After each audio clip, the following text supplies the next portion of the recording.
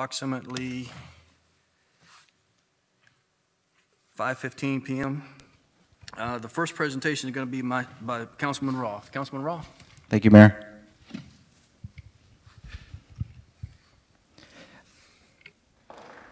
I always feel it's important to recognize people for the good deeds they do. I'm a good deed doer. There's a lot of people out here that are good deed doers. And during this season, when companies and organizations are out donating goods and toys and food, turkeys for families that are in need, this organization does it year-round. First United Methodist Church of Homestead and their food pantry service our community year-round. And I want to bring up Pastor Brock Schiffer, who's going to tell you a little bit more about what they do and what their mission is.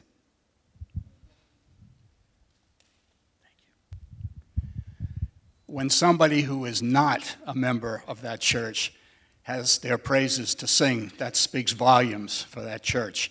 I'm going to go back about 12 years ago when we still had our own church before going into full-time ministry in another area. And on Saturday mornings, for about 4 years, every other Saturday, we would give away free clothing at 7 o'clock in the morning. People would actually start arriving at 6 o'clock to get in line, and they would come and get a bag of clothes, and we did that for a long time. One particular Saturday morning, I'll never forget, a young man walked down the street from the Methodist Church, introduced himself and said, "How do you do what you do? And, you know, what's your time frame?" And I told him, I said, "By the way, why would you ask?" He said, "Because we're thinking about putting in a food pantry." This was 10 years ago. These incredible people, and I use the word advisedly, incredible people, for 10 years, every single Saturday, and I believe you've missed maybe 2 or 3 in the 10 years, it is extraordinary. They're now feeding 500 families, not individuals, 500 families every single Saturday, rain, sleet, or snow, if it had to happen. It's been amazing. I've had the privilege of sharing with some of the church where we attend. We come a few times each year to fill in. I'm sure they would like me to say they can always use more people on Saturday morning about 8 o'clock. And trust me, when you show up, have sneakers on because you're going to work. You're going to work from the time you get there till 12 o'clock when they shut down, and there's people waiting in line.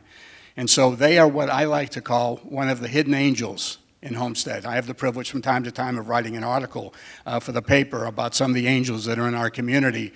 And it's my privilege to speak on your behalf tonight. God is proud of you. We are proud of you. I can't thank you enough. I know that I believe there's a plaque coming in the very near future, but for the time being, we just wanted to thank you for all that you do for this community. God bless you. I'm proud to be your friend. Thank you.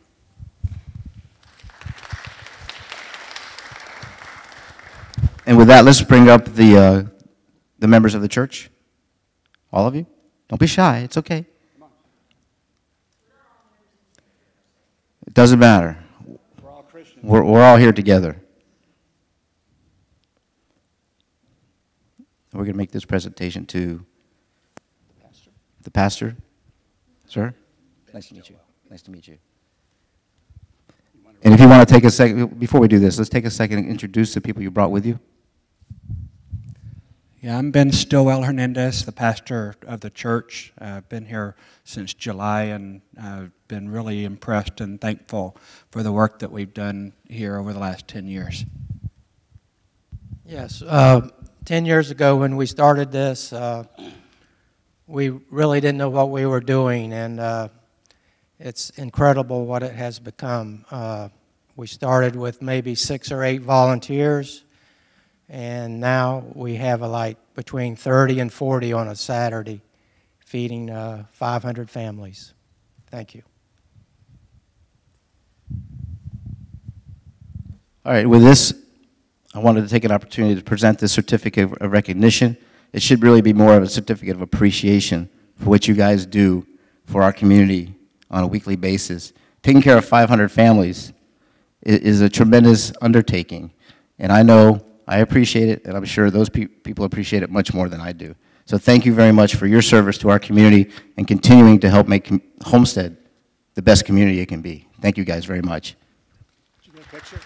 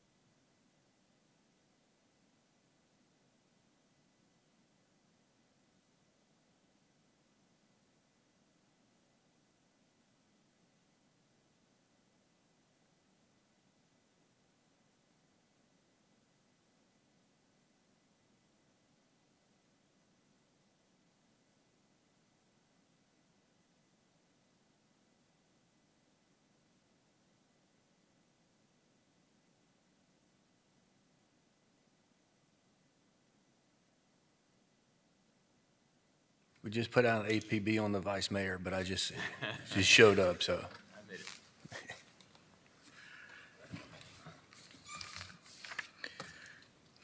It's you whenever you're ready. I don't know.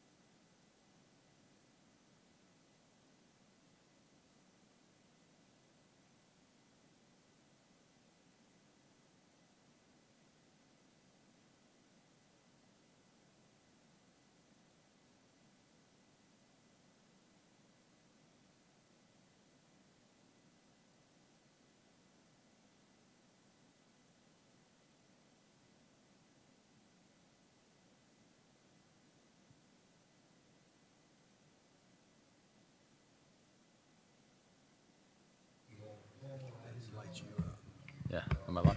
Ready? Okay.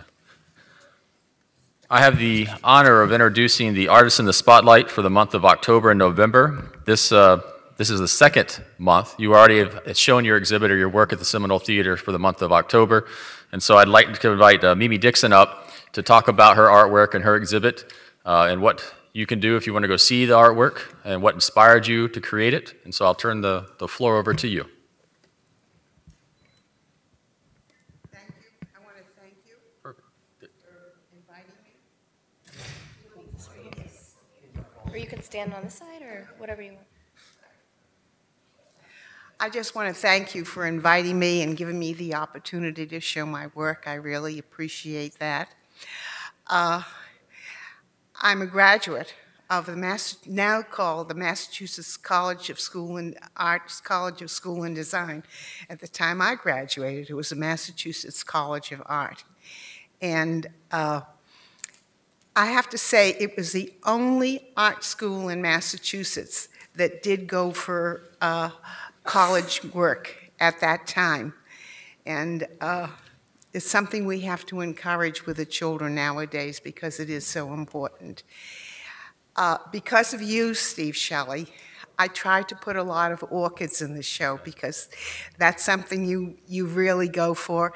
And in fact, I was inspired by one of your ghost pictures, and there is a small picture up there. Okay.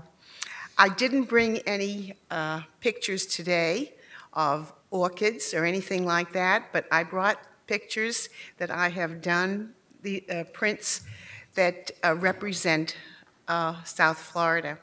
Over there are the poinsettias, and that's something I've made into a Christmas card. This particular one is Homestead Harvest. It's just a print. The original was quite large. I'd like to show that. And I was also invited to do, if you recall, in I believe it was 71, the flamingos in Coral Gables, and Youth Fair commissioned me to do the flamingo. And this was the flamingo that I did.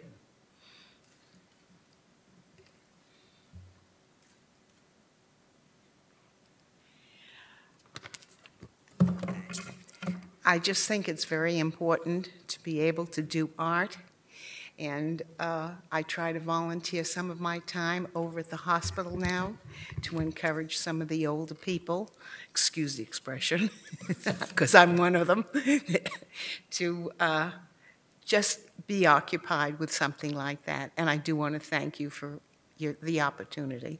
Well, thank you. And are you going to have a gallery night, or have you already had a gallery night? You did have one last month. Okay. Okay. All right. I just wanted to make sure if you were having another one that we made sure to announce the time for everybody.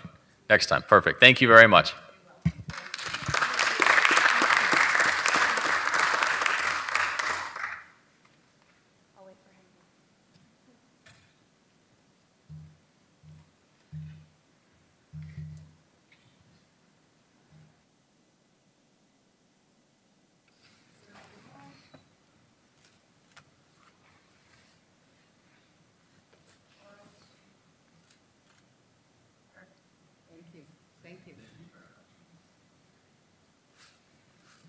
Thank you, Mr. Roth. Vice Mayor, thank you, sir. This is going to conclude our special presentation, so we'll reconvene at 6 o'clock for our regular council meeting.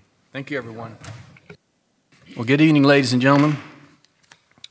I'd like to call the Tuesday, November 28, 2017 council meeting to order. It's approximately 6:01 p.m. This evening, the invocation will be by Father James McCraner from the Sacred Heart Catholic Church, followed by the Pledge of Allegiance. Would you please rise?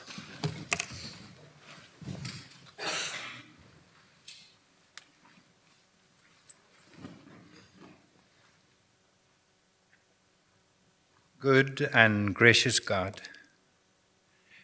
shine your light into our hearts and minds this evening. Give us wisdom and understanding in how to use our talents effectively so that we may fulfill our calling as commissioners and citizens of this city. With joy and satisfaction, allow us to be helpers of our community, extending kindness, love, and humility in the decisions we make, so as to lift up and improve the lives of those we represent for the betterment of all people in our city. Lord, we ask you to release in each one of us your creative spirit. We ask for open minds and open hearts that we might explore smart and imaginative solutions to the complex problems of our city. We ask for your wisdom and for the perseverance necessary to identify, develop, and apply significant life-changing ideas to persistent challenges. We give thanks for the many blessings we have already received. We ask you to continue our blessings upon us and all those we love, wherever they are at this time. And we make these prayers as we make all our prayers. In Jesus' name, amen. Amen. Could you please join me in the pledge? I pledge allegiance to the flag of the United States of America and to the republic for which it stands, one nation, under God, indivisible, with liberty and justice for all. Thank you. Please be seated. Thank you, Father McCraner, for the prayer. Roll call, Madam Clerk. Councilman Roth? Here. Councilwoman Bailey? Here. Councilwoman Faircloth? Here. Councilman Burgess? Here. Vice Mayor Shelley? Here. Mayor Porter? Here. Any additions, deletions, deferrals, Mr. Manager? I'd like to request from council if I could move item 24 up to immediately behind the consent agenda. One of the participants that's with us is going to have to catch a flight, so is there any objection to moving 24 up? Okay. Tab 1 is a presentation by the Chamber of Commerce, South Dade Chamber of Commerce. Mr. Gold? Good evening, Mr. Mayor and Council. I'd like to ask my board members to join me up here if they would. Our purpose today is to first thank you for...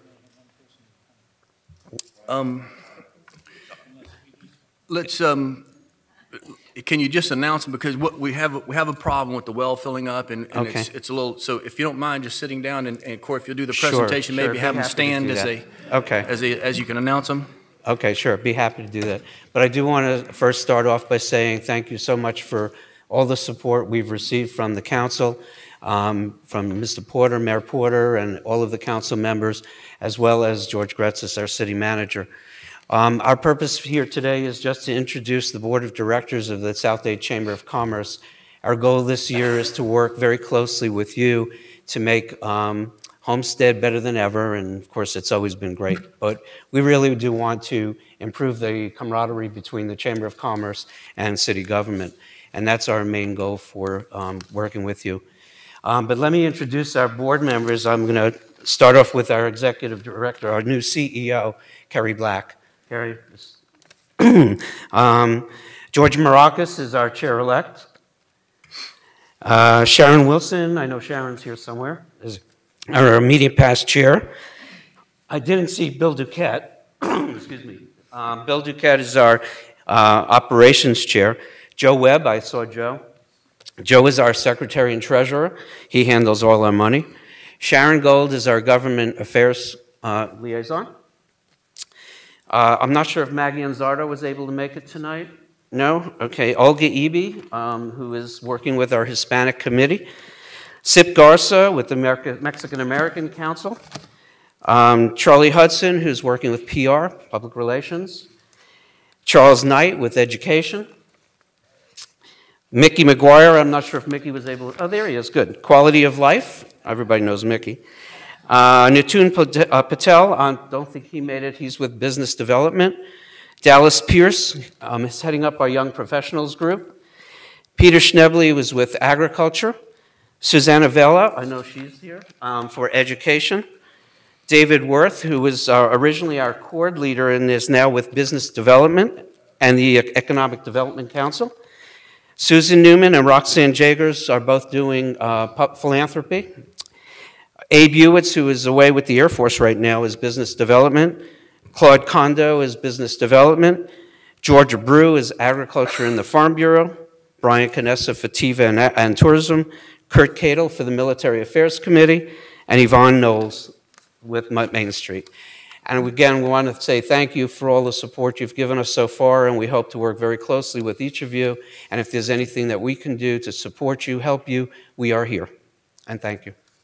Thank you, Corey. I want to say that, you know, one of the things we always have to find a way to listen to the business community, and that's what I think the Chamber really does need to do, is give us more and more feedback from the business community, and you are the eyes and ears to the business community. So thank you for coming and letting us meet your new directors or your board members. Thank you, sir. Moving on to tab 2, the consent agenda. Is there a motion? Moved and seconded. All in favor? Aye. Motion carries. If we could go to tab 24, please. You have to read something? Oh, you want to do it? Okay. Mr. Manager? Sure. Mayor, this is very good news. This is the first of many items that you're going to see before you related to potential funding streams for our Cyberry project.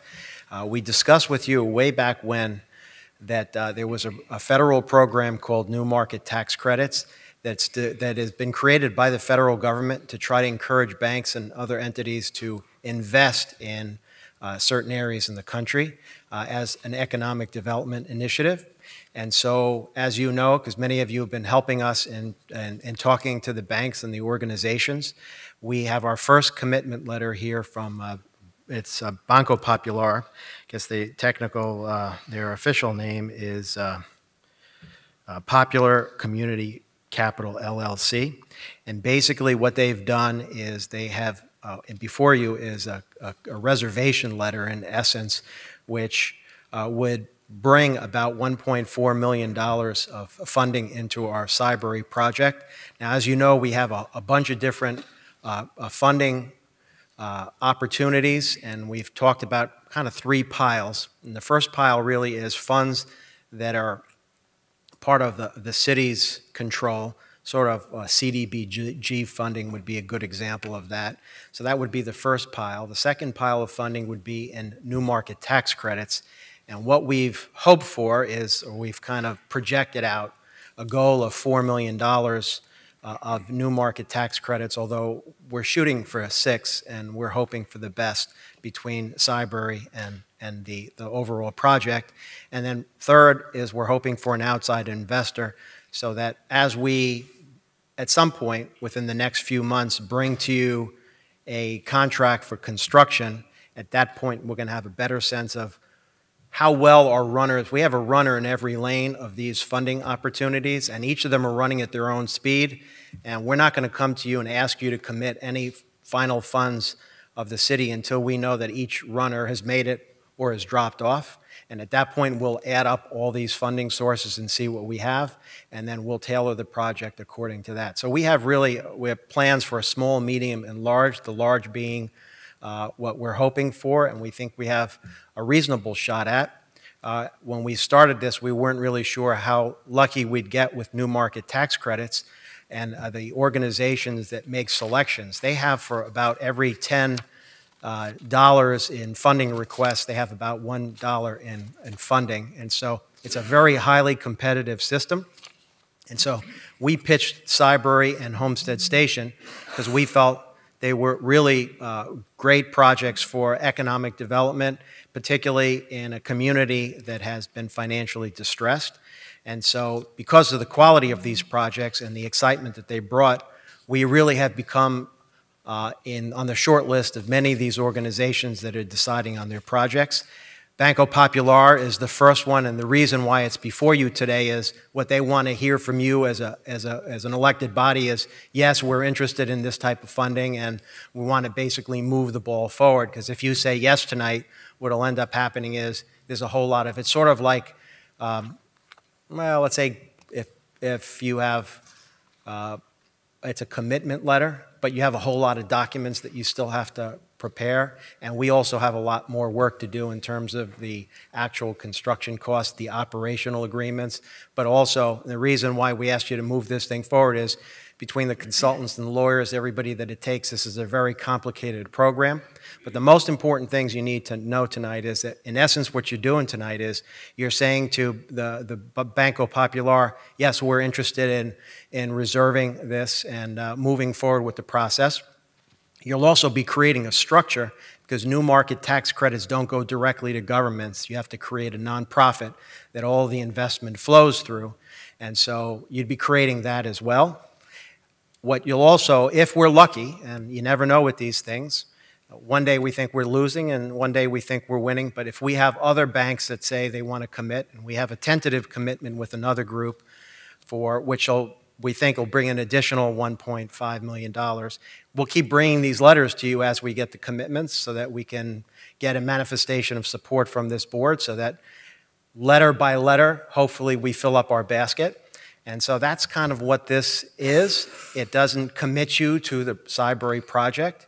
All it does is say to Banco Popular that you want to move forward. There's a $20,000 deposit that it commits you to, so they just want to make sure that you have at least some skin in the game.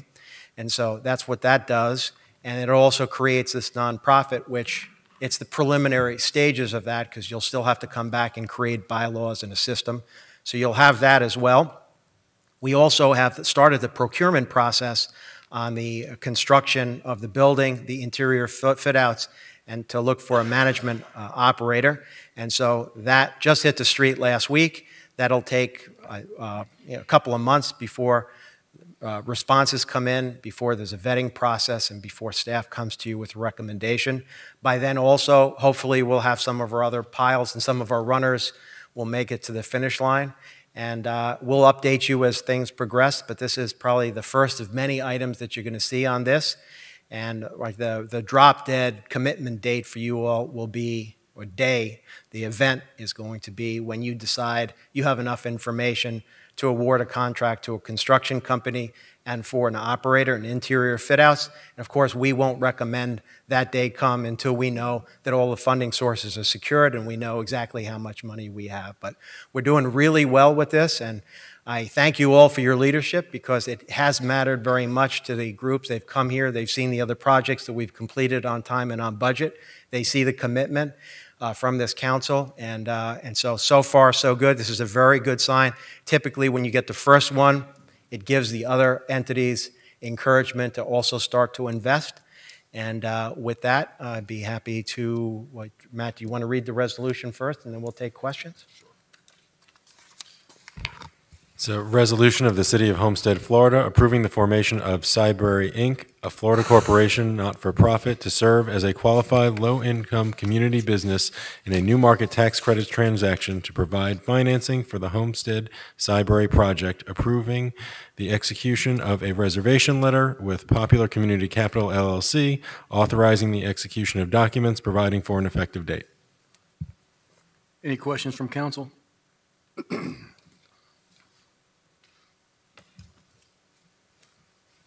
Ms. Fairclough? Yes, thank you, Mayor. Just for clarity purposes, based on what you just presented as well as what is included in our documents, we are in the preliminary phase of the new markets tax credit process. And as a part of that preliminary phase, it calls for us to authorize the formation of the nonprofit, as well as accept the non-binding, which is very important, non-binding reservation for up to $8 million in new markets tax credits.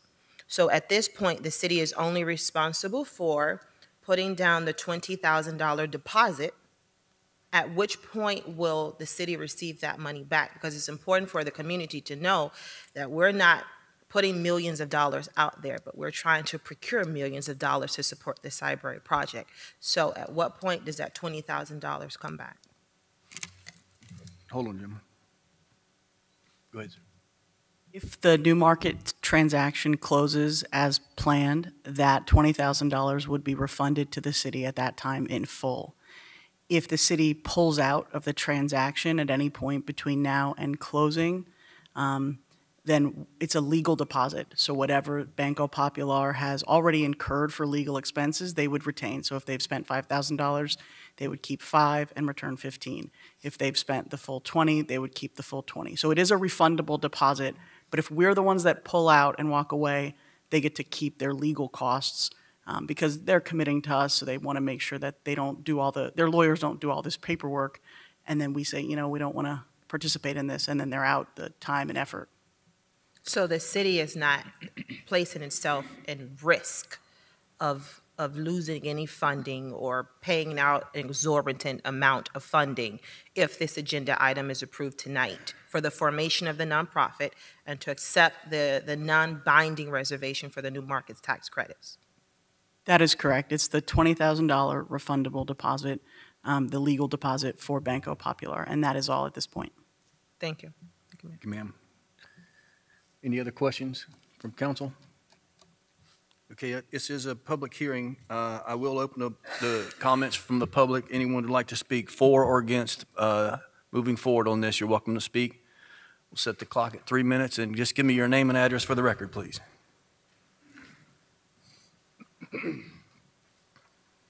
Hello, how are you doing? Javier, 33031. So you guys are, I'm sorry? Full address? It's 33031. I don't have anyone else's address here. What is your last name, sir? McDonald. McDonough? M-A-C, yeah. Okay. All right, sir. It's easy to find. It's a Google search. No big deal. Go ahead, sir. So you're saying at tab 24, I believe you're just talking about, the city of Homestead wants a return of poor people's money. You're going to lend out poor people money, and then you want a full return for poor people's money. That's what I understood. That's all I want to say right now. Thanks. Thank you. Any other comments? Yes, sir. Edward Powell, 745 Southeast 18 Lane. Mayor, council, new mayor, Mr. Bailey, welcome to the council. As you all know, you've been received and have received many, many emails from me, many of which have not been answered, many of which have been ignored. Mr. Gretzis, you did answer faithfully till about 2 months ago, and now that's stopped.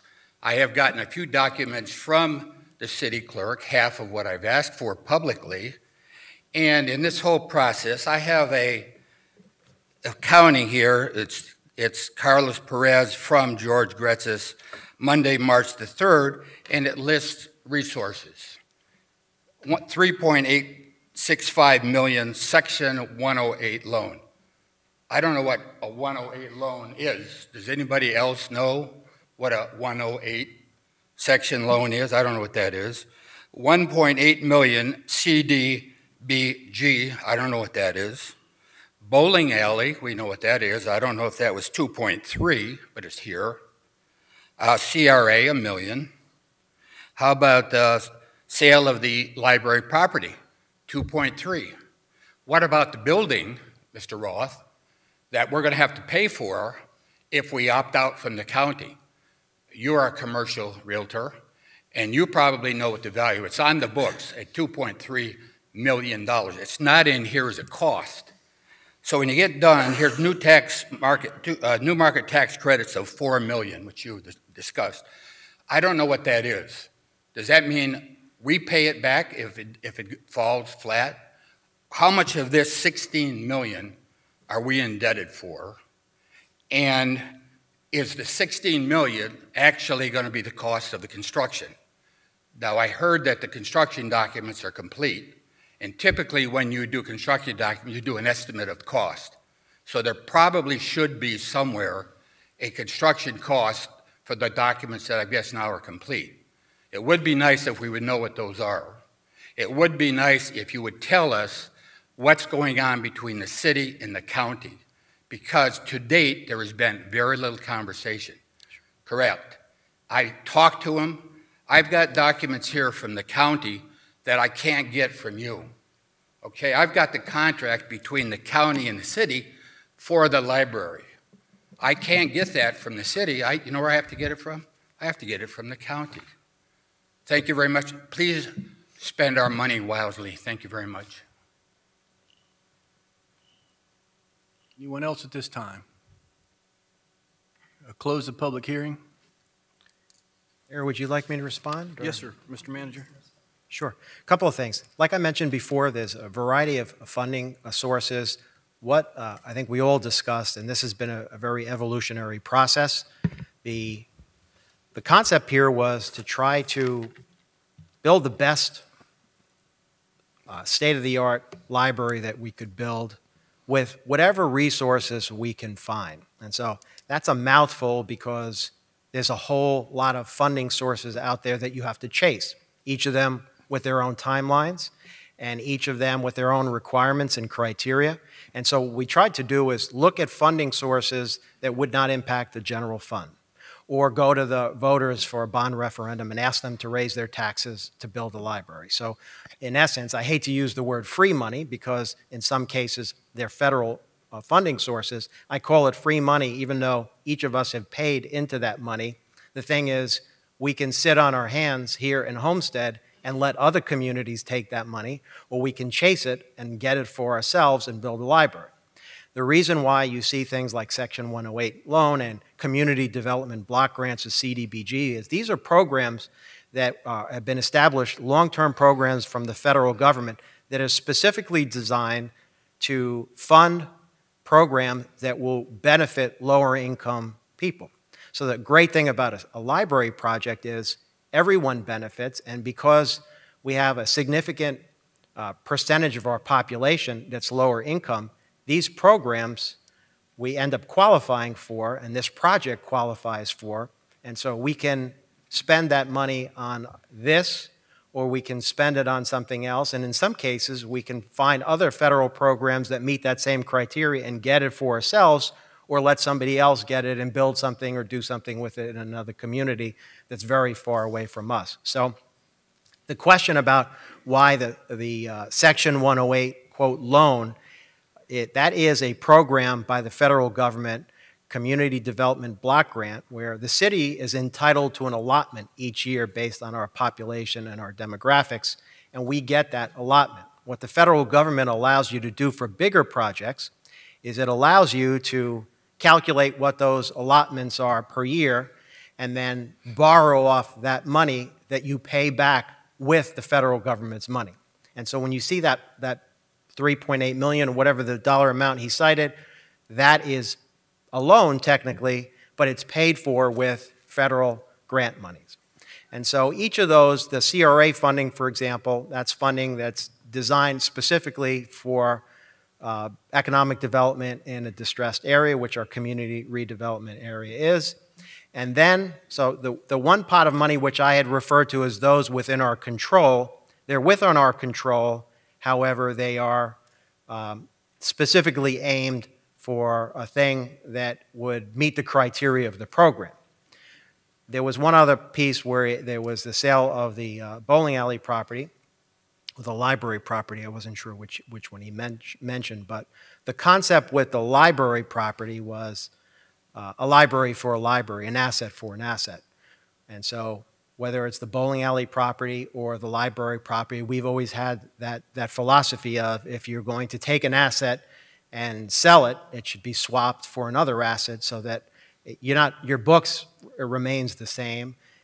But the question becomes, is a vacant property or fallow land better to have, or is it better to have an asset that's actually creating both a tremendous benefit educationally for a community, the access to resources for a facility like this in Homestead is very important for the people who live here, but it also is going to be an important economic development benefit as well, because we believe what we're designing is something that will attract many more people outside the region and create more people in the downtown, hopefully more people that will spend money at the shops and create a nightlife and a downtown life, because this is a facility we're taking, in essence, swapping a 40-year-old facility that hasn't seen a whole lot of love and attention and turning it into something that is very unique, probably a state-of-the-art library that no one has seen before, and we think it's going to generate a lot of activity.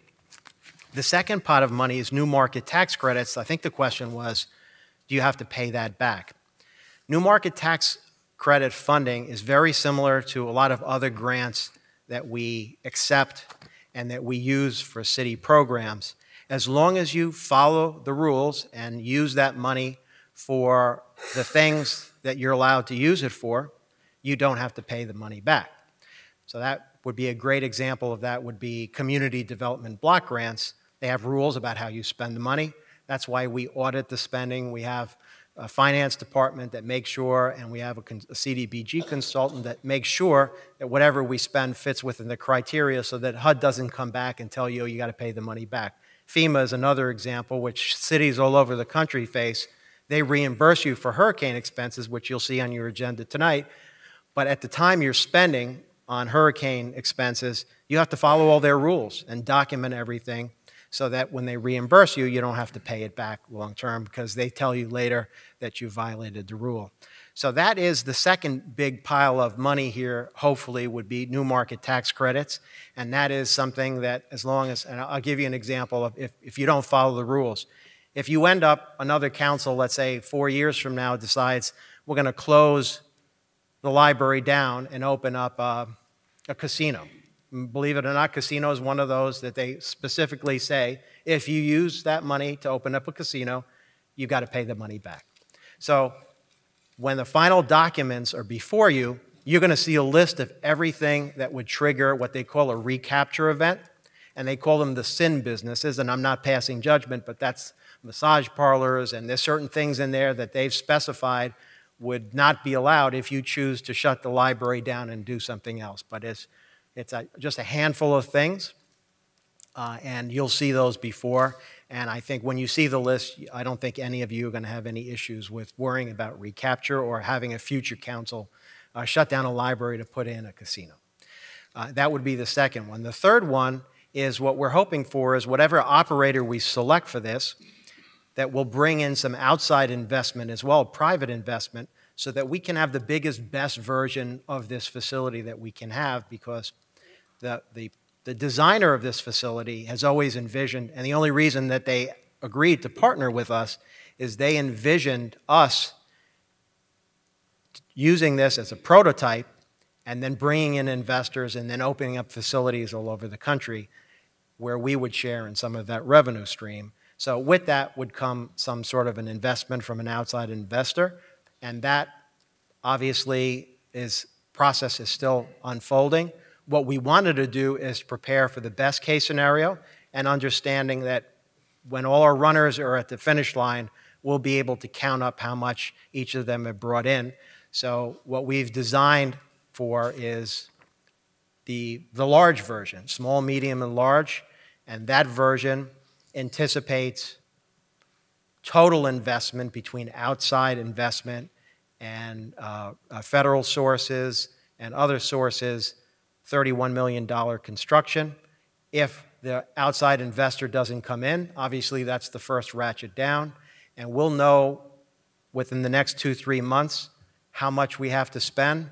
We also need to make the point that, like Mr. Powell said, you can estimate these things, but until you go to the market and you actually see what these are going to cost, the actual cost, you don't know. So before we come to you with any final numbers, obviously we want to see what the market, what the proposers actually propose.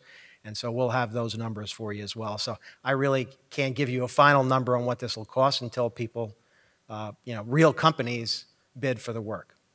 And so that was it as far as the question of the county library system. What we've been having the discussions with and what we envision is, because we think it's good for everybody, is since the city would own this facility, would control this facility, would operate this facility, we think the more people that go, the better it is for the facility and for the downtown.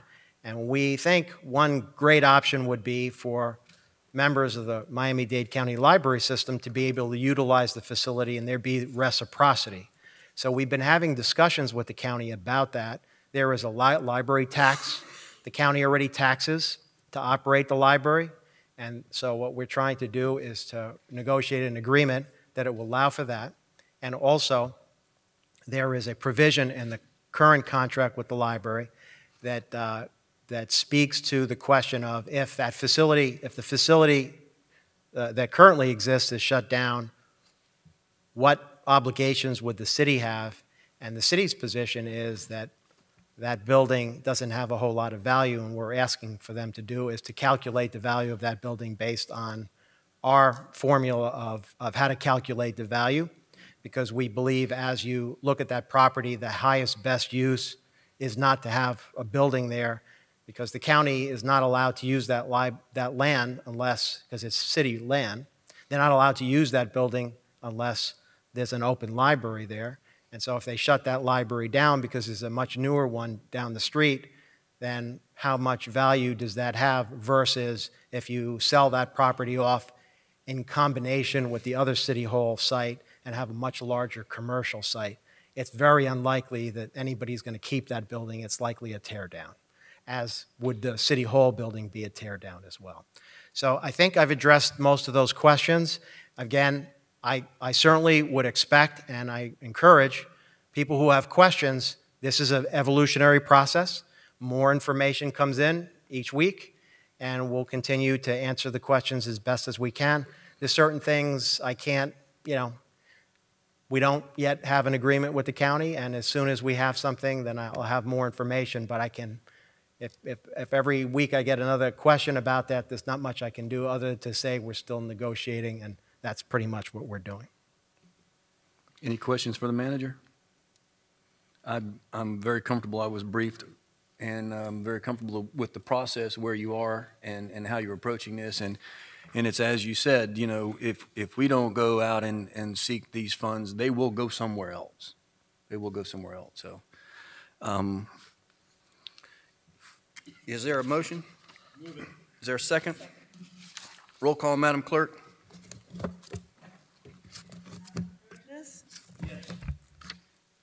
Councilwoman Bailey? Councilman Roth? Yes. Councilwoman Faircloth? Yes. Vice Mayor Shelley? Mayor Porter? Yes. The motion carries. Go back to the regular agenda. I think we're all going to go to tab 11. Did they do consent? Public hearings. Mr. Attorney?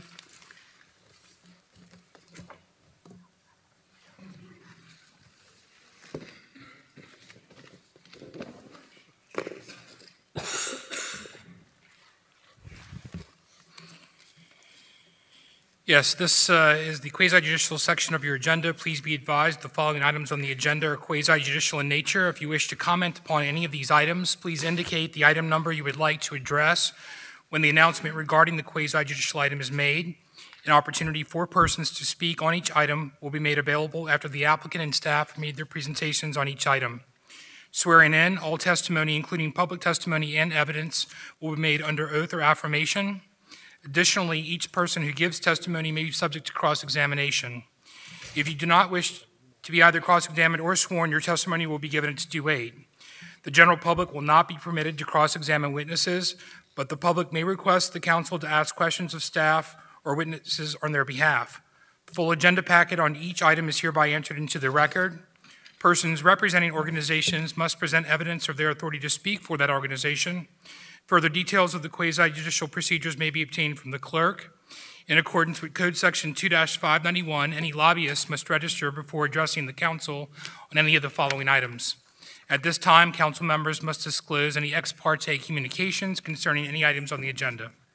Vice Mayor.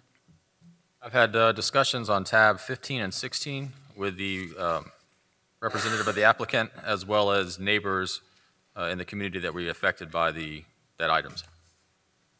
Mr. White, I have to recuse myself on items 15 and 16. Is this the appropriate time? When we get there. Okay. Noted when we get there. Okay, let me know. Right. Anything else, sir? Mr. White? Nothing else. If there are no other ex parte communications at this time, the clerk will swear in any persons who wish to testify on any of the following items. So if anyone in the audience wishes to speak on the quasi-judicial agenda items, please stand to raise your right hand and be sworn by the clerk. Please state your name. Hereby swear or affirm that the information I present shall be the truth and nothing but the truth. So help me God. Thank you. You may be seated. First item for consideration this evening is tab 11. It's a resolution of the City of Homestead, Florida, granting site plan approval for a mixed-use multimodal transportation facility, including a Cyberry component totaling approximately 149,213 square feet, and a parking structure providing for 1,429 parking spaces on a 4.7-acre parcel located at 4 South Chrome Avenue and 100 South Chrome Avenue, as legally described in Exhibit A, and providing for an effective date. Is there a report from staff? Yes, sir. The staff has reviewed this application, and we recommend that the mayor and council approve this site plan request. This is, as you know, a city revitalization initiative to stimulate economic development, create a sense of place and community within the downtown. It's been submitted, the site plan's been submitted in conformance with the development agreement for the site, and envisions that the development is multifaceted, including a private development component consisting of an entertainment facility with 10 cinema screens, 14 bowling lanes, a video arcade, food service areas, about a 67,000 square foot building, in a public development component that consists of 5 retail liner buildings totaling about 31,000 square feet, up to a 9-level, 1,400 space parking garage, and a 51,000 square foot, 3-story Cyberry. We've checked it out relative to the site plan standards in our zoning code and our comprehensive plan, and we recommend approval. There's the one point I wanted to make is this site plan anticipates up to 1,429 spaces. What the city paid for with the developer was a minimum of 1,000 spaces. Anything in excess would be their cost. Right now, they're targeting about 1,200. The site plan goes to the maximum just in case there's more. But right now, minimally, you're getting about 200 free spaces out of the deal. So already, you're getting a good deal for your money. Thank you, sir. Questions from council? Vice Mayor? Question, this is, obviously a cornerstone project. We've talked about it for, a year or more now, 2 years or more. This process is moving forward. It's a great economic impact, or should hopefully have a great economic impact for our downtown, with all the projects that are going on with that. Do we happen to know an approximate, assuming this passes tonight, approximate time frame of construction or breaking ground and when this product may actually pop out of the ground? Yes, although we're much more comfortable giving completion dates when we have control over the project. Right. We have an outside developer it's Right. a public-private partnership, so we'll give a tentative date. Gemma, you want to go on the record with a tentative date? You want to let them know what the tentative construction start date is first? Yes, the tentative construction start date is January, and the tentative completion date is the first quarter of 2019. We're hoping for February, but at the outset, it would be the end of Around Q1. 16, 18 months. Ricky from AXIOM is here. Did you want to wave your hand, and you want to wave how many months in your hand, or what do you want to? 14 to 16 months is what he's saying. You're welcome to come up and say, but 14 to 16 is what he said? Yes. Okay.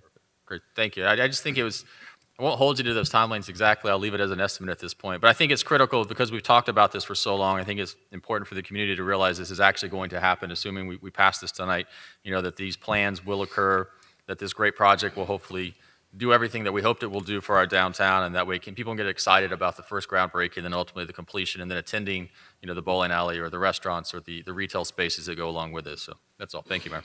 One thing I would also like to mention, which I think is important because of this specific project, because it is Homestead Station and it involves commuter garages.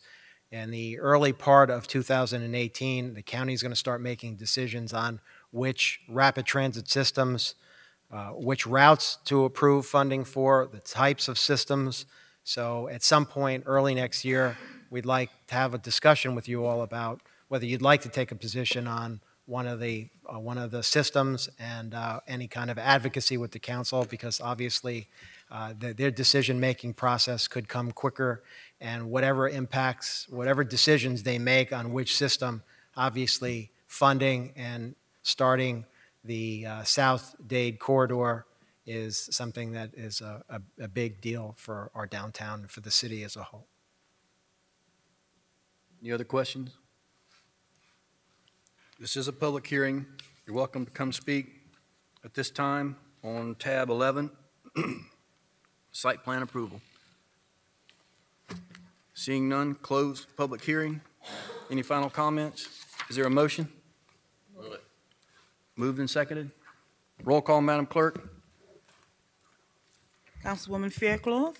Yes. Councilman Burgess? Yes. Councilman Ross? Yes. Councilwoman Bailey? Vice Mayor Shelley? Yes. Mayor Porter? Yes. The motion carries. Tab 12.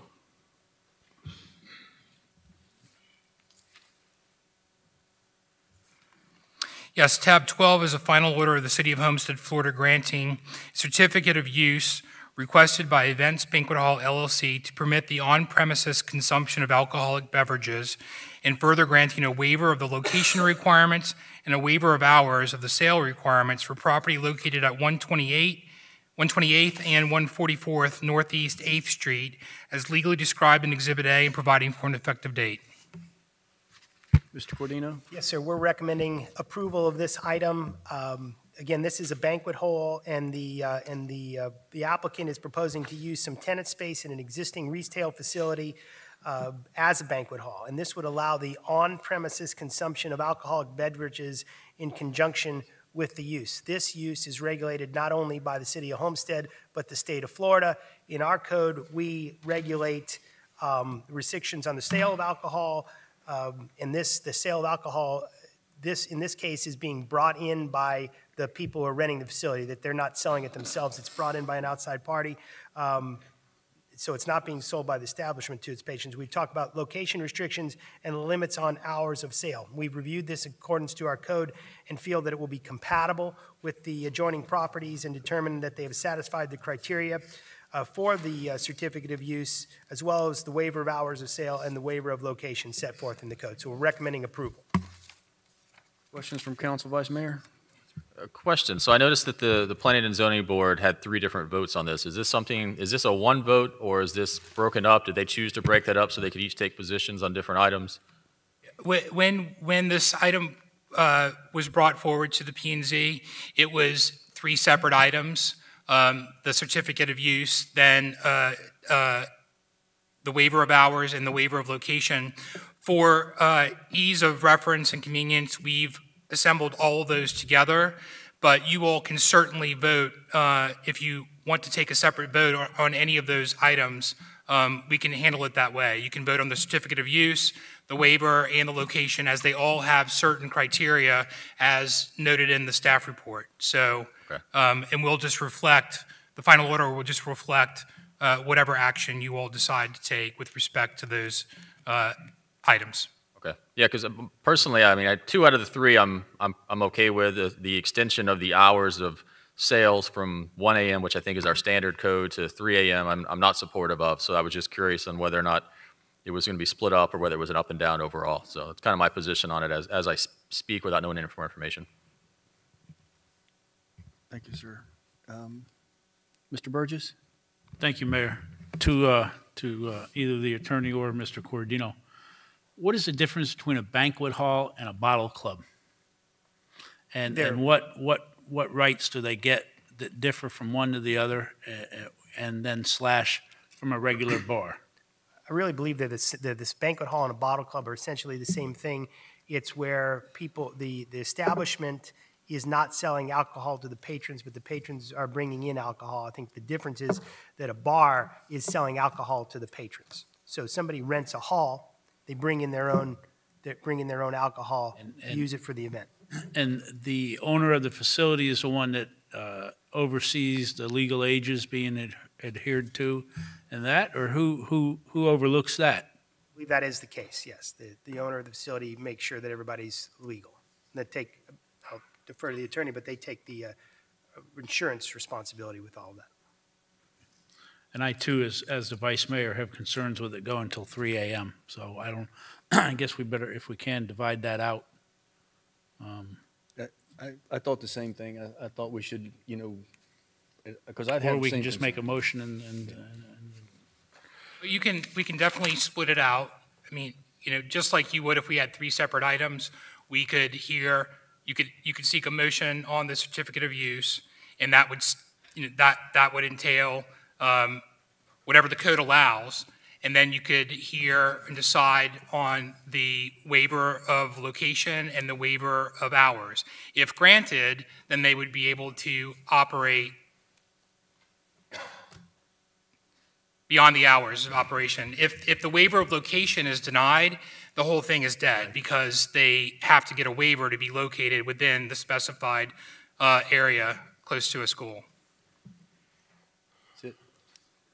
Mr. Roth? Mr. Roth? Thank you, Mayor.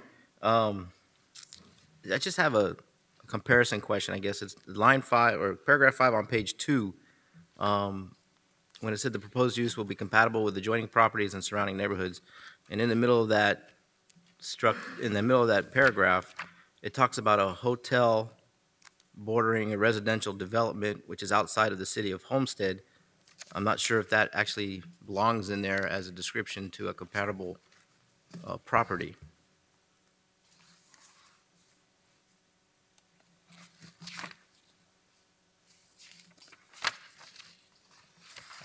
And I know that the waiver for the location is a challenge because of the school.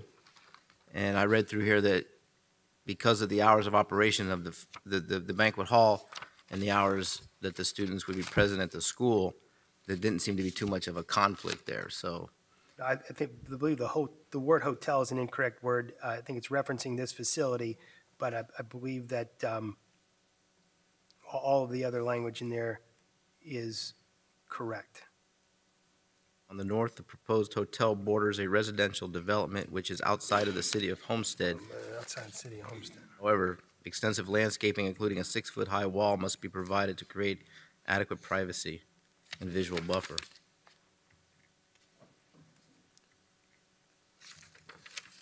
Joe, could you pull your mic down a little bit? Like that? I'm having a hard time hearing. Can you hear me now? It's a little better, yes. So if it just needs to be corrected, I mean, Well, let me go back and clarify that. that's all, Mayor. Thank you. Thank you, sir. Ms. Fairclough. Thank you. I have a clarification question.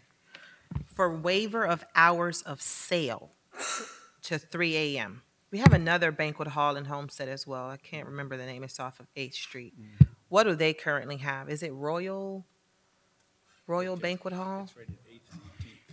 I don't recall off the top of my head. I know that we've had in the past, over the years, there have been, I think, like 2 that were approved, but I can't remember the details specific to. I don't recall the waiver of hours with respect to that.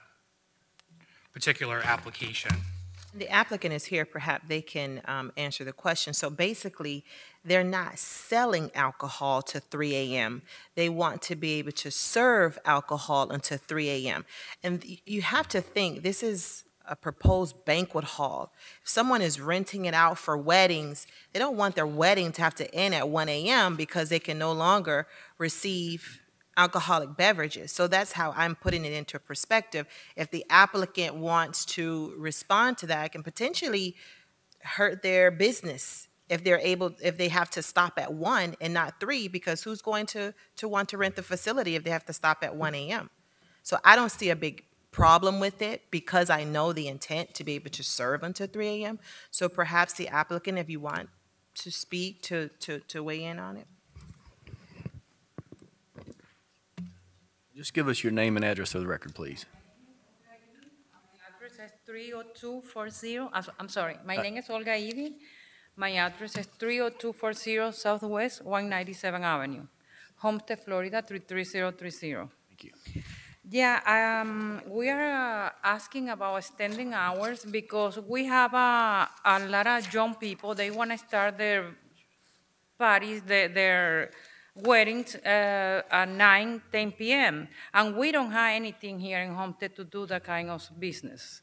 So I am mother of 2 kids and the same, the age they are getting married. And I see all the friends, they go to Miami because in Miami they have that time. They can open to 3 p.m.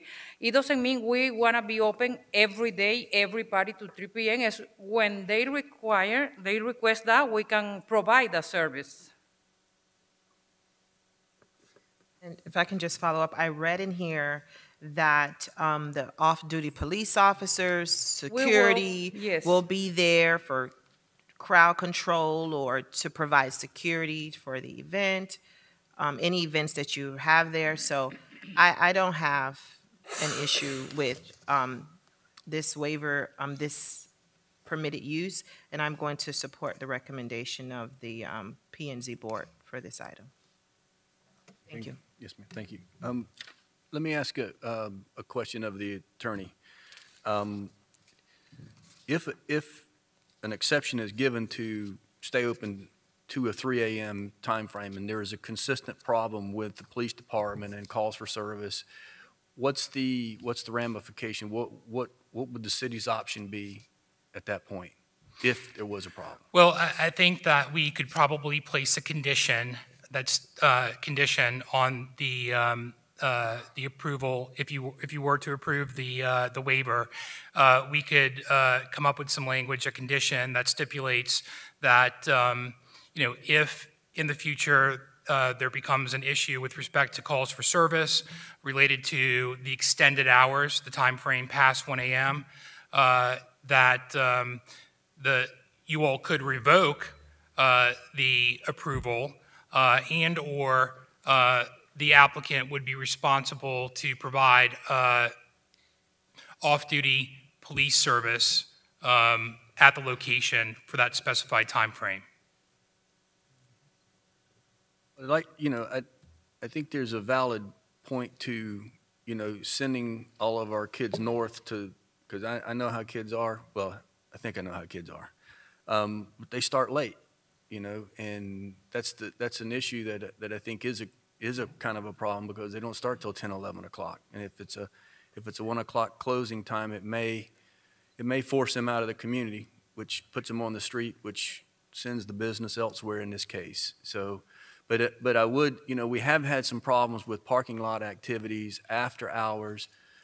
In the old sports page, which was the bowling alley area, we had tremendous problem with, I know, Chief, you remember, we had shootings all the time, so don't want to go into that world, but there's got to be, hopefully there will be some sort of ability to check if we had a consistent problem with an operator, whoever that operator is. Maybe it's this operator, maybe it's another operator, but I'd like to be able to see it work, give it a chance to work, but I'd like to also be able to check it if we had a problem. And I don't know how we do that, but I would suggest we craft something in there.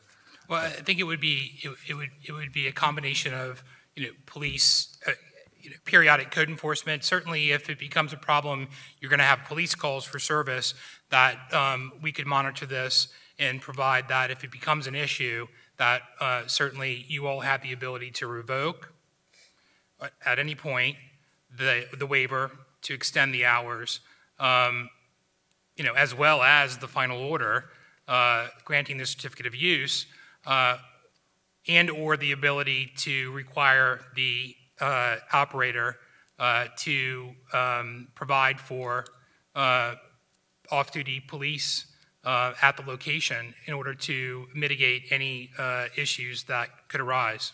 This waiver goes to the operator or to the property? The way that this is drafted, it would go to the operator of the banquet hall. Okay. Located at this property. So, I mean, it's specific for a banquet hall.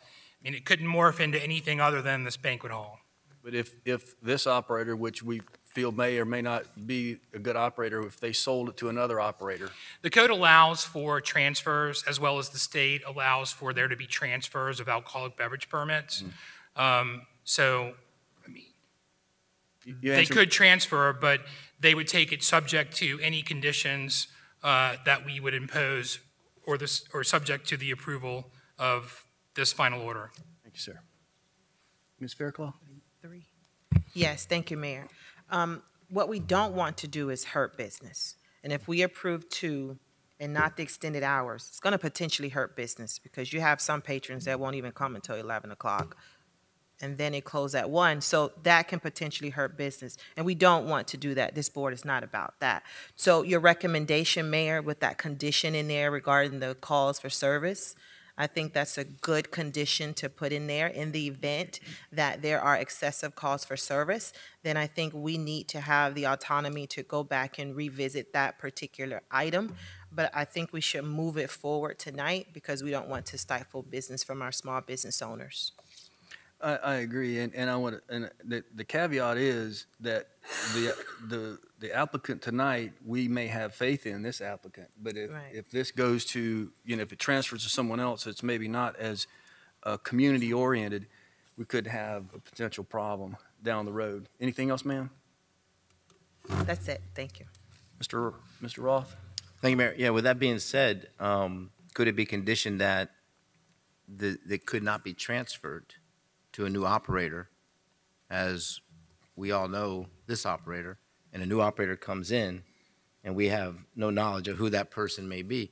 And another thing to think about is this is not a sports bar, this is not a nightclub, this is not a restaurant. This is a private function banquet hall. The majority of the people that will be partaking in this have rented this hall and invited friends, family, co-workers, and they all know each other. So it's a different atmosphere altogether than it would be for a sports bar or a restaurant or a nightclub or anything like that. I'm getting older. I don't get out after 11 o'clock at night. If these guys want to travel to Miami and party till 3 o'clock in the morning, I think it's we're missing the boat, so to speak, and we need to keep our youngsters in our area, having them spend money in our town, and helping our small businesses as well. So I can support the 3 a.m. so long as there's some conditions built into it that protect and give us an ability to curtail what happens in that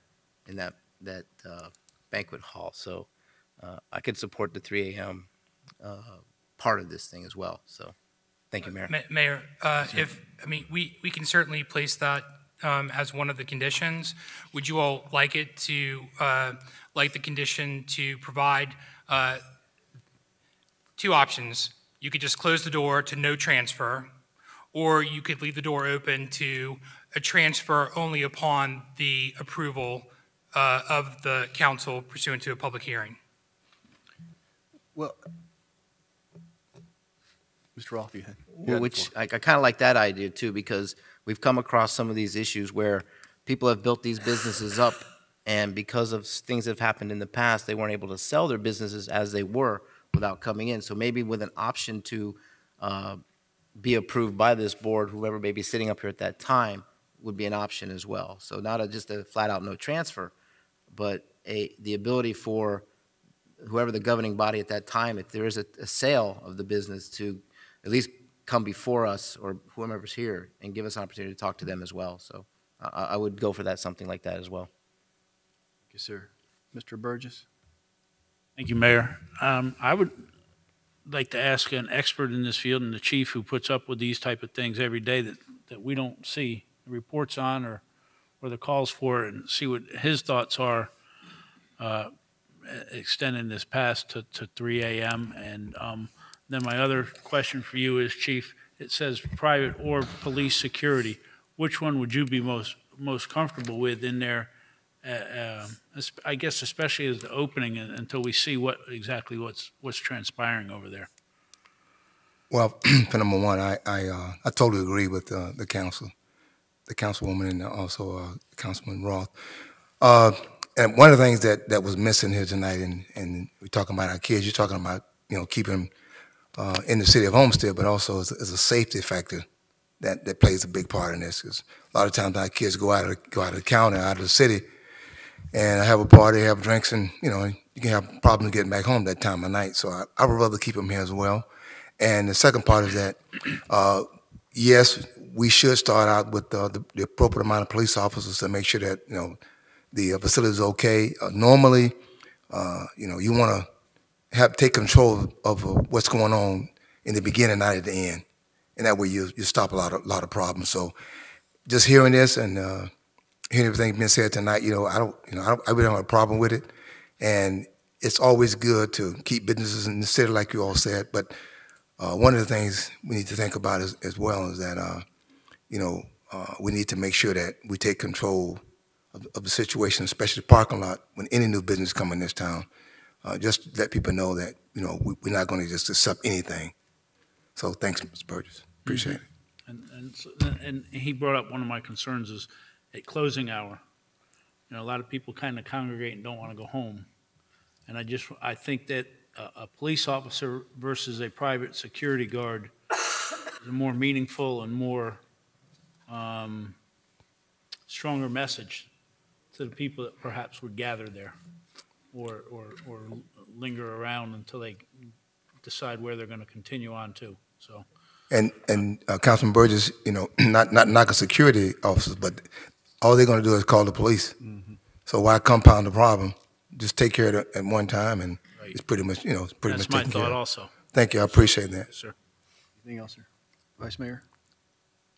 Thank you. Yeah, I think with the discussion that we've had, with the conditions that are being discussed about being placed, and more specifically, I think Councilman Burgess's recommendation and the chief's recommendation of a police officer makes me more comfortable knowing that we already have someone on site, we have somebody of authority on site, and we also have the ability to monitor in real time, not just waiting for enough calls to come in or enough people to complain, but you'll actually have an officer on site that's part of the city, that's part of our eyes and ears to see what's actually happening at this facility, at this banquet club.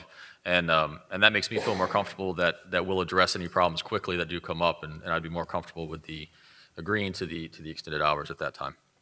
And also, I may add, if a problem occurred that night, I'm going to know about it that night. We don't have to worry about finding out later on, because we do monitor any business here in the city to make sure that the customers are safe. So thank you. Anything else, sir? That's all. Thank you, Mayor. Mr. Roth? Thank you, Mayor. The kind of lost my train of thought for a second there, but the applicant who's before us today, maybe part of their agreement, and this is something they may have to handle in-house, would be, since this is a rental facility, in your agreement, you could make that party responsible for being off premises at a specific time, or risk to lose the loss of their deposit as well for renting that facility. So you give them a 3 o'clock time frame, you give them a half hour, whatever, that's between you to work that out. But that would also help you, because you're making those people responsible for the behavior of their guests. So they wouldn't be hanging out as long. I'm sure we can't do anything about that for you, but it's just a thought and idea to help our police department and help your business in the future. That's all I have, Mayor. Thank you, sir. Mr. Burgess? Thank you, Mayor. So to me, we need some clarification on page 2, James and Mr. Cordino. under 3, it says, staff, the banquet hall will not provoke excessive overcrowding or concentration of people or population. The events are pre-scheduled and the applicant proffers that private or police security will be provided as necessary. What is as necessary? Do we have a number of people, a type of event, and hours that if it ends before 8 p.m., we don't need a police officer? What is as necessary? Or as required depending on the size of the event? So what is the size of the event that determines how many or if any? We don't have a specific size in mind, and we're leaving that up to the discretion of the operator. Something that was unusual in size or extra large, we would suppose that they needed to have security there. In fact, we could require them to have security there at all events for a period of time, or require them to have our police there. I don't think most likely a 2 o'clock in the afternoon event isn't a necessary. We may say Police all officer, nighttime right? events, all evening events going till 3 a.m. We can I define mean, that. I would like the applicant, maybe they can come up and clarify what their thought might be too on that. You know, I think their thoughts are as important as ours as we try to work through this.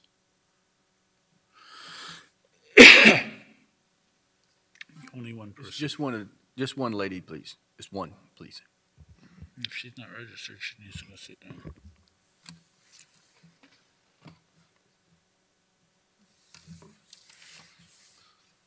It will be in the evening time. Give us your name and address for the record, please. Pull that microphone. Ana Santaella. Pull that mic down to you. There you go. Ana Santaella, 1661 Southeast 23rd Street. We will provide the security and the police when crowds, when the crowds needed to. But what do you And in the consider the evening crowd? time. What do you consider the necessary number is what I'm trying to get at. Well, when I said necessary, I really meant if security, if it's 500 people venue, which is the capacity of the place, we will probably need. I wouldn't say probably, I would say definitely. We will definitely need, exactly, we will definitely need that police security at the end of the venue, probably to direct the traffic and all that. And we are counting on hiring those services, and we are counting on hiring security, because we want to keep this venue safe, and we want to keep the city of Homestead safe. I mean, we are not planning in having. In fact, we will provide for a late night menu and water and bottles of water when the people leave. So we will be watching really after not having any inconvenience on this. Mayor, I mean, I'm all for this. You know, I want to work with them, but I think that there's more discussion that needs to be had with staff and these people to answer the questions. When are the, not, you know, we're going to look at it, and if 500 people are there, we're going to have security. I think we need to set precedents or put in place what we want to see to keep everything safe. And I don't think, and it's nothing, I don't know you people or your business or anything, but when we give people the opportunity, it never works out the way that we anticipate or hope for. And then we have problems down the road. So I think there's a lot of questions that need to be answered and worked out still in this application. So I'll leave it at that. And my wish would be that they maybe come back next month with some of these answers with staff and our police department as maybe the chief or Colonel Kennedy or Major. The statute really does not provide for any amount of people per security. And the statute doesn't say we have to give you the hours either. One at a time. We could also work on that as it is required, and with the help of the police department, and we will have our own security venue. You know, it's workable. It's. What the plan is, because right now I'm not hearing a plan. I'm just hearing that you're going to have somebody, we're going to see what the numbers are, we're We going are to see gonna what the subcontract activity the is. security I don't service. hear a definite plan. I don't hear a plan in place yet. Okay. Let me interject something here. I got a couple other comments, and we're going to need some clarification, okay? Mr. Roth, and then Ms. Mayor Clough. Mr. Roth? Thank you, Mayor. The banquet hall that may be active today, the one that's out on, I think it's 18th Avenue and Campbell Drive, they only operate till 1 a.m. Does anybody know that? Are they open till 1 a.m.? And how many patrons can they support in any one event? Unfortunately, Councilman Roth, I don't have that. Okay, that's fine. with me. And Chief, that particular venue on 18th Avenue in the plaza there, have you had any calls that you can recall, excessive calls for any kind of activities or anything? I mean, they may only go till 1 a.m., but has there been anything that you can recall? I don't recall any problems there, because usually if it was some problems, I know about it by now. Okay, so I agree that there needs to be some clarity to what we're talking about up here. I don't know that it needs to drag on for months and months and months. And, the size of the venue, the size of the amount of people that may show up there, or do we need security there at 2 o'clock in the afternoon, or only if they're having a party until 3 a.m.? Now, there's no security required and no police requirements at the facility that's on 18th Avenue and Campbell Drive. They never came before us and asked for an extension of time either. So we didn't have an opportunity to even talk about it. Now, the debate is a 2-hour window of time, and I agree that we have to take control of it at the beginning, but I'm not so sure what that control is, how we do it. Do we require them just to have security if a party is planned from 10 o'clock at night till 3 o'clock in the morning? Do we do it from a party that's required from 5 p.m. to 11 p.m.? What are we up here trying to curtail? What are we trying to avoid in this whole process? And we could probably sit here all night and debate it and sit down with the applicant and come up with a solution, but it's a matter of time at this point. I understand that they're in the process of trying to do their thing, get their place opened, and to ask them to come back another time. Can this be worked out without having to come back? There's two Hold on, ways James. of Hold on, this. James. We could, you all could vote on the waiver of location and the certificate of use this evening, which would give them the approval for the banquet hall, so that they could proceed with their business tax receipt and operation. And we could come back to you with respect to the waiver of location after having sat down with the applicant, exploring this a little bit more to address some of the concerns and issues you have had, as well as with the chief, and present something back to you. Or alternatively, this can be deferred for a month and we can bring it back to you as a whole package next month. Couldn't we just work the conditions out at this meeting and perhaps just say that we would notify the police if there was going to be over 250 people booked in the location, and the place was going to be in operation between 10 and 3 a.m., and just make that a condition and move forward?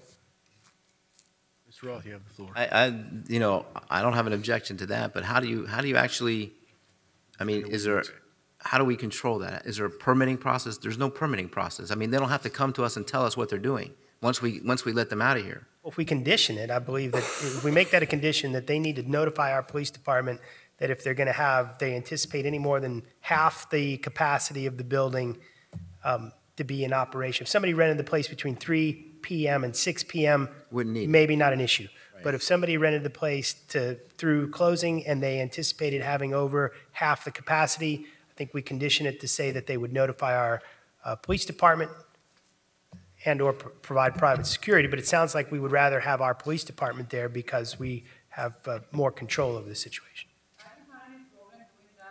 Actually, after I find out that I'm going to have a party after 1 p.m., I can provide the police, a police always. So I have to request to the customers, that's going to be something they must have to do, to have a police when we extend the hours. I don't have any issue with that, if that's the problem.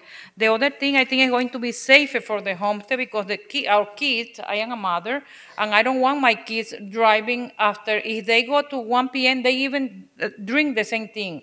I don't think because you have more hours, you drink more. I think you drink what you are in mind to drink.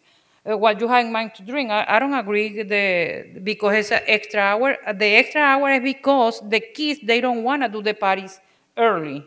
That's why. But no, because I don't want to be open actually to selling alcohol to anybody there. It's just the party. Joe, anything else, Mr. Roth? No, I'm good. Thank you. If we could, we're getting really complicated here with asking for, we're getting out of control here. What I think the two things that we're concerned about is, the late hour and who controls it. We don't want security officers out there. We want police officers out there. So I think as a condition, we put police officers in the late hour events or all events. And then the second thing is, I think we need to have some position if there is a problem, a consistent problem in the parking lot, which may not have anything to do with, but that's where we had all the problem in Sports Page. They would leave the event late at night, go out in the parking lot and shoot it up. And that was, that's not going to be something that she has control over, but it's something that's going to be a problem for this community.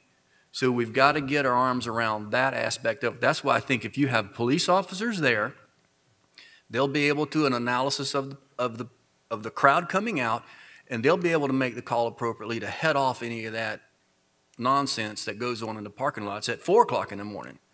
So to me, I think that answers a lot of the issues. It lets her do her job. It gives, I think, us the ability to say, hey, we've put as many mechanisms in place to protect. And if she's willing to hire the police officers, I'm willing to give her the opportunity and the banquet hall the opportunity to have extended hours. But let's have a fallback in case there's a failure, a major catastrophe, and it's decided by the police department, not by development services, not by the police department says, hey, we can't control this. Then it's a revocable issue for us. So the conditions would be that they hire a police officer anytime the facility is in operation after a certain hour, say midnight? Or say, how about? From 1 to 3? From 1 to 3, because that's the extension of time. And that if the police department at any time deems that the facility is unsafe, that we have the ability to revoke their certificate of use. That would be my wish. Vice Mayor? I'm good for right now. No? Mr. Roth, I cut you off there. Is there anything else? No, I'm good. We'll do as you guys advise. I'm ready. Ms. Eby, are you okay, Chief? I just got reminded by Major Sincor. The officers have a 3-hour minimum. So we're going to do it from 1 to, you said? 3. Yeah, well, we can start at probably be, like I said, maybe 12 to 3. Yes. Which is a 3-hour minimum, which would pretty much, because you want somebody to be able to work it, and, guys have a 3-hour minimum, so that would make it work for us. And then on top of that, Mayor, we can always go up or down depending on the flavor of the temperature of the situation. We've done that in the past, where if things go sour, we have more police officers. If things go good, we keep it like it is. That's why the importance of having the police off duty there, because they're able to respond accordingly and call in the appropriate response to whatever the issue is. That's so true. If it's a security guard service, they don't necessarily maybe not have the ability to do that as quickly. So they won't. Ms. Fairclough. Just one addition. I agree with everything that you just said. That's why I turned my request to speak off. But just one thing to note, generally when you rent banquet facilities, you have an hour before to prepare and an hour later That's true. to clean. So your patrons will have to perhaps be finished by 2 a.m. so that they can be out by 3. Because if they have until 3 a.m. to finish, then Yeah, but you have to give close it. the doors, you close the door for the party and you Right. kick everybody out at 3 o'clock. So And 3 then o'clock I they will have to be done. keep there with my stuff after 3 p.m. cleaning and doing Okay, I whatever. just Oh, wanted but- to note that. Not to complicate things any further, but. We're but- not. But, She's no, just I going to understand, but I proceed want to, it's important for me to make this point, is that this waiver only pertains to the consumption of alcohol. So the consumption of alcohol has to stop at 3 a.m. The place can stay open. The city doesn't control the hours of operation for facilities. So I just want to make sure we're talking about two different things, but if we need to condition with respect to that, if you're fine with that, if you're saying Yeah, that that's fine at with 3 me. is the. At 3, actually, I think we can close the store at 3 a.m. I think this is a pretty good time. And we don't have to serve anything, food or drink, anything after 3 a.m.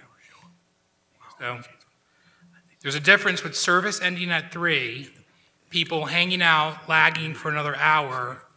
So But that's why we're charging the police department and asking her to pay for off-duty to be able to help regulate that. Because, so maybe maybe 12 to 4 is the appropriate time frame for the off-duty police officer to be on site. we don't need to decide that necessarily as timing. Let's let the chief and the applicant work that out. But I think we're extending the hours to 3, letting them serve or whatever till 3.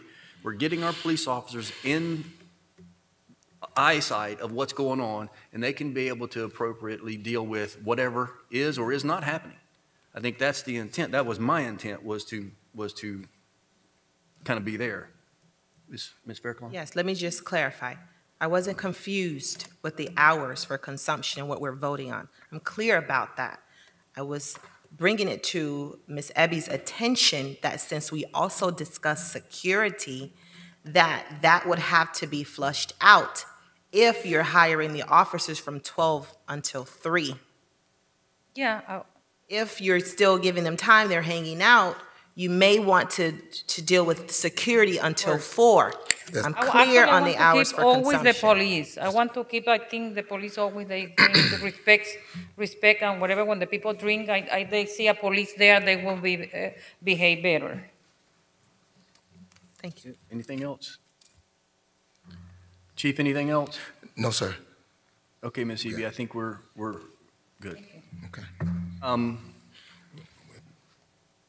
Any other questions from council? This is a public hearing. I'll open up the public hearing at this time. Anyone would like to speak for or against, you're welcome to come at this time. Yes, sir.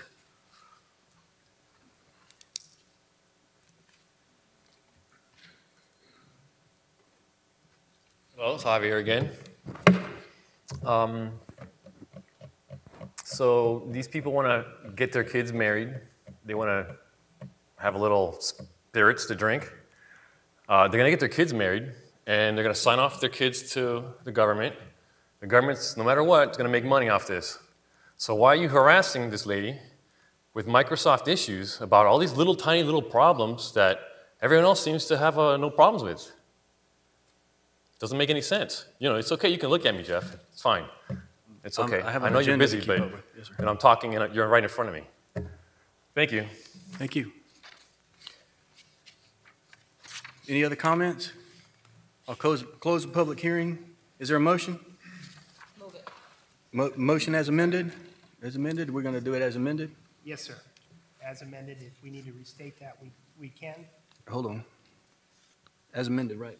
Yes. As amended, Larry? Yes, sir. Okay. Roll call, Madam Clerk. Yes. Councilman Burgess? Yes. Councilman Roth? Yes. Councilwoman Bailey? Vice Mayor Shelley? Yes. Mayor Porter? Yes. The motion carries. Motion carries. Tab 13. Mr. Attorney? 1 second, Mayor. So tab 1314 pertain to the same proposed development. There's also a corresponding resolution, which is tab 23, which deals with a right-of-way deed for right-of-way for this project. Mayor, if I could read all three of those, you can consider all those and vote on them. Okay. If that's good. Fine, okay. Tab 13 is a resolution of the City of Homestead, Florida, granting a waiver of plat to DET Strategic Consultants, LLC, for the division of property totaling approximately 1.9 acres, generally located at the southwest corner of the intersection of South Homestead Boulevard, US 1, and Southeast 6th Street, as legally described in Exhibit A and providing for an effective date. Tab 14 is a resolution of the City of Homestead, Florida, granting site plan approval for a proposed 7,750 square foot O'Reilly's Auto Parts Store on approximately 0.92 acre parcel, generally located at the southwest corner of the intersection of South Homestead Boulevard, US 1, and Southeast 6th Street, as legally described in Exhibit A and providing for an effective date. And the corresponding tab 23 is a resolution of the City of Homestead, Florida, accepting a warranty deed conveying title for right-of-way purposes from 100 Southeast 6th Street, LLC, for property generally located at the southwest corner of the intersection of South Homestead Boulevard, US 1, and Southeast 6th Street, as additional right-of-way property needed for future right-of-way improvements and providing for an effective date. Joe, staff report on 13? Yes, sir. We are recommending approval of all three of the applications. On 13, we're dealing, like we said, with a waiver of plat request. In this one, the applicant is requesting this waiver of plat approval for the subdivision of approximately 1.9 acre rectangular shaped parcel located at this location. What they plan on doing is to create two buildable commercial lots on the property, which would be parcel A of about 0.93 acres, parcel B of about 0.97 acres, and then they were going to use parcel A for the site plan, which is the O'Reilly Auto Parts Store. The final application, we needed a deed to accept conveying some of the title for the right-of-way of the city that we could put utilities in. So we've reviewed each of these. They meet the criteria of our code, and we're recommending approval of each. Any questions on tab 13, 14, or 23 from council? Seeing none, I'll open up the public hearing on tab 13, 14, and 23. Anyone like to speak for or against, you're welcome to come at this time. Close the public hearing. Any final comments on tab 13? Is there a motion? Move it. Is there a second? Roll call, Madam Clerk. Councilwoman Faircloth? Yes. Councilman Burgess? Yes. Councilman Roth? Yes. Councilwoman Bailey? Vice Mayor Shelley? Mayor Porter? Yes. The motion carries. Is there any final comments on 14? Is there a motion? Is there a second? Roll call. Councilman Roth? Yes. Councilwoman Bailey? Yes. Councilman Burgess? Yes. Councilwoman Faircloth? Yes. Vice Mayor Shelley? Yes. Mayor Porter? Yes. The motion carries. Tab 23, is there a motion on tab 23? Is there a second? Second. Roll call. Councilwoman Faircloth? Councilwoman Bailey? Yes. Councilman Burgess? Yes. Councilman Roth? Yes. Vice Mayor Shelley? Yes. Mayor Porter? Yes. The motion carries. James? Yes, moving on to, James. Now, this is the issue that I have to recuse myself on? yes, Mayor. Okay, so on tabs 15 and on tab 16. Okay? Yes. Vice Mayor?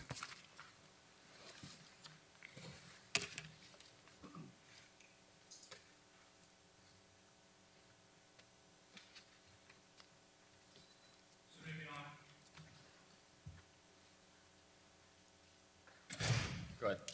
Oh, I have to turn you on? Yeah. It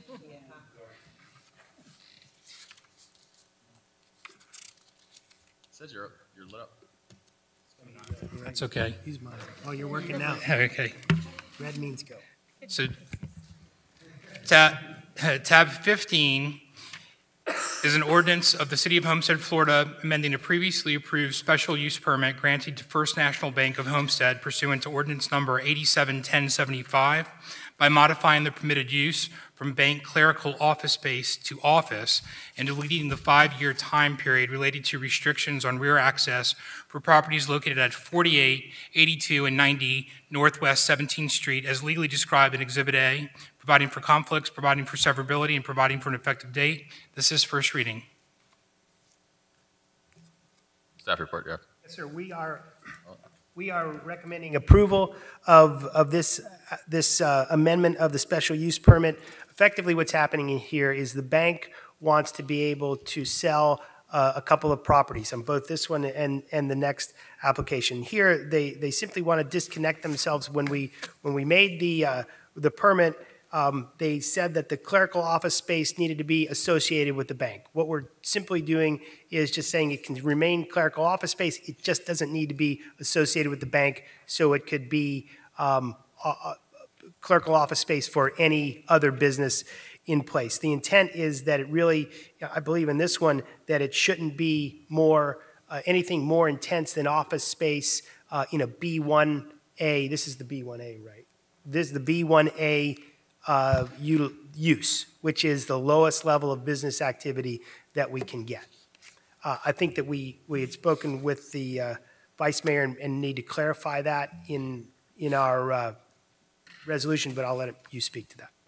Yeah, my concern was, if you look at Section 2 of the proposed new special exception or the amendments to the current special exception, in there it has a bracket that says a B1 use in a P zone.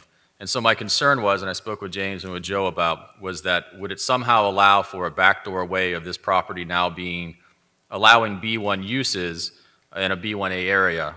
Because before it was tied to the bank, so likely the bank wasn't going to do anything that was going to be intensive, like a gas station or something else that could be in a B1. But now that you remove that limitation of bank and it's open-ended, my concern is that B1 now could cause us problems. And that neighborhood has already contacted me once they got the notification of the public hearing that they were concerned about what that might do. Was it something to be concerned about? And we recently had them all show up, I guess about a year ago or so now, or a couple of months ago, when they had the prior B1 zoning that was coming before us. And so they're very concerned, so I'm also very concerned about that. And so what I would like to do, what I'd recommend is to change or amend it to say a B1A use in a P zone, because that's currently what the zoning is, correct? Yes, sir. Okay, and then one of the concerns too is the current use that's already in existence there is valid, is legal within a B1A use. So by doing this, it doesn't affect the purpose for which the applicant is changing this particular special exception. Yes, sir. Okay. And so that's what I'd like to make a recommendation of. Any questions from council? No? This is a public hearing. I'll open the...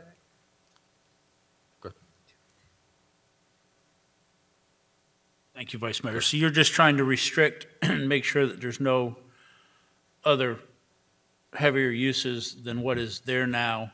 You're going to allow what's there now to be able to stay in the building, but once that person leaves, then there's no changes. It would have to go back to a B1A. If the person that's in there now is possibly doesn't fall under that category, and when they leave, it would have to revert back. It wouldn't be able to stay as a special exception there at all. Well, as I understand it, and correct me if I'm wrong, that the current special exception that we're potentially going to pass tonight, if it was stated to have B1A, would have no effect on the current tenant or the current operation or use of that particular building. And so therefore, if they changed ownership later, if the current applicant were to sell it to a new buyer, that buyer would not have any difference or any effect. They wouldn't lose rights or gain rights. It would do whatever they currently have the ability to do now. Thank you. Okay. Yes, sir. Are you? I'm sorry, it's technology here. Last time I did this, it was just paper and pencil, so this is a lot more complicated. I think I was on. No other further questions from council? Open the public hearing. Any questions or comments from the public?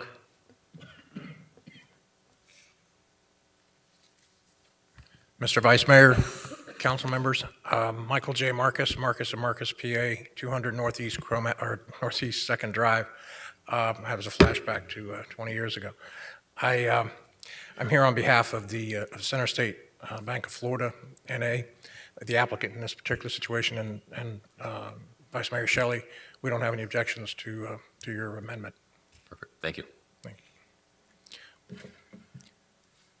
Does anybody have any questions? I stand ready. Okay. All right, thank you. Do we need to make an amendment to this? Do I need to make a motion for an amendment if I want that B1 to be changed to B1A? Okay. Sorry, I'll withdraw then. I thought they already hit them. Okay. Okay, I'll make a motion to amend from B1 to B1A in that respective section of Section 2 within the parentheses. Do I have a second? Second. It's still public comment. Any further public comment? Seeing none, I've closed the public comment. Any further questions from council? Roll call, Madam Clerk. Councilman Roth? Yes. Councilman Burgess? Yes. Councilwoman Faircloth? Yes. Councilwoman Bailey? Yes. Vice Mayor Shelley? Yes. The motion carries. Tab 16. Yes, moving on to tab 16. Tab 16 is a resolution of the City of Homestead, Florida, approving the request by CenterState Bank, Florida, N.A. for a modification and amendment to the covenant running with the land recorded in Miami-Dade County Official Records Book 13719 at page 1487 for property located at 104 through 128 Northwest 16th Street and 151 Northwest 15th Street, and providing for an effective date.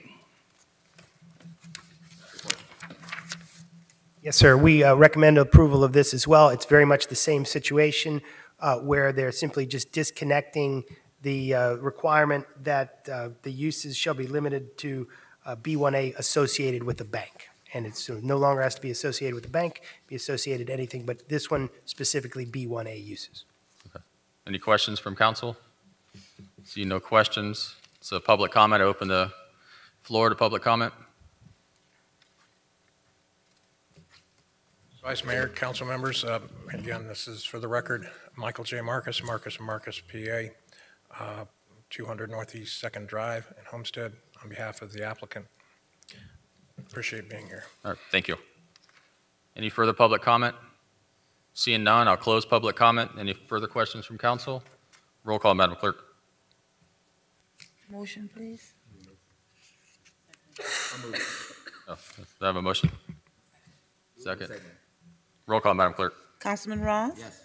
Councilwoman Bailey? Yes. Councilman Burgess? Yes. Councilwoman Faircloth? Yes. Vice Mayor Shelley? Yes. The motion carries. Tab 17.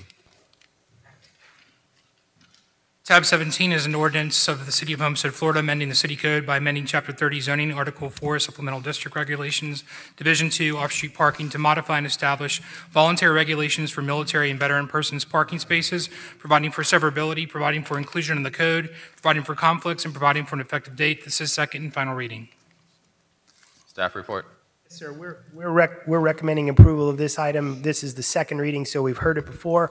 And what we're doing is we're creating a voluntary program to encourage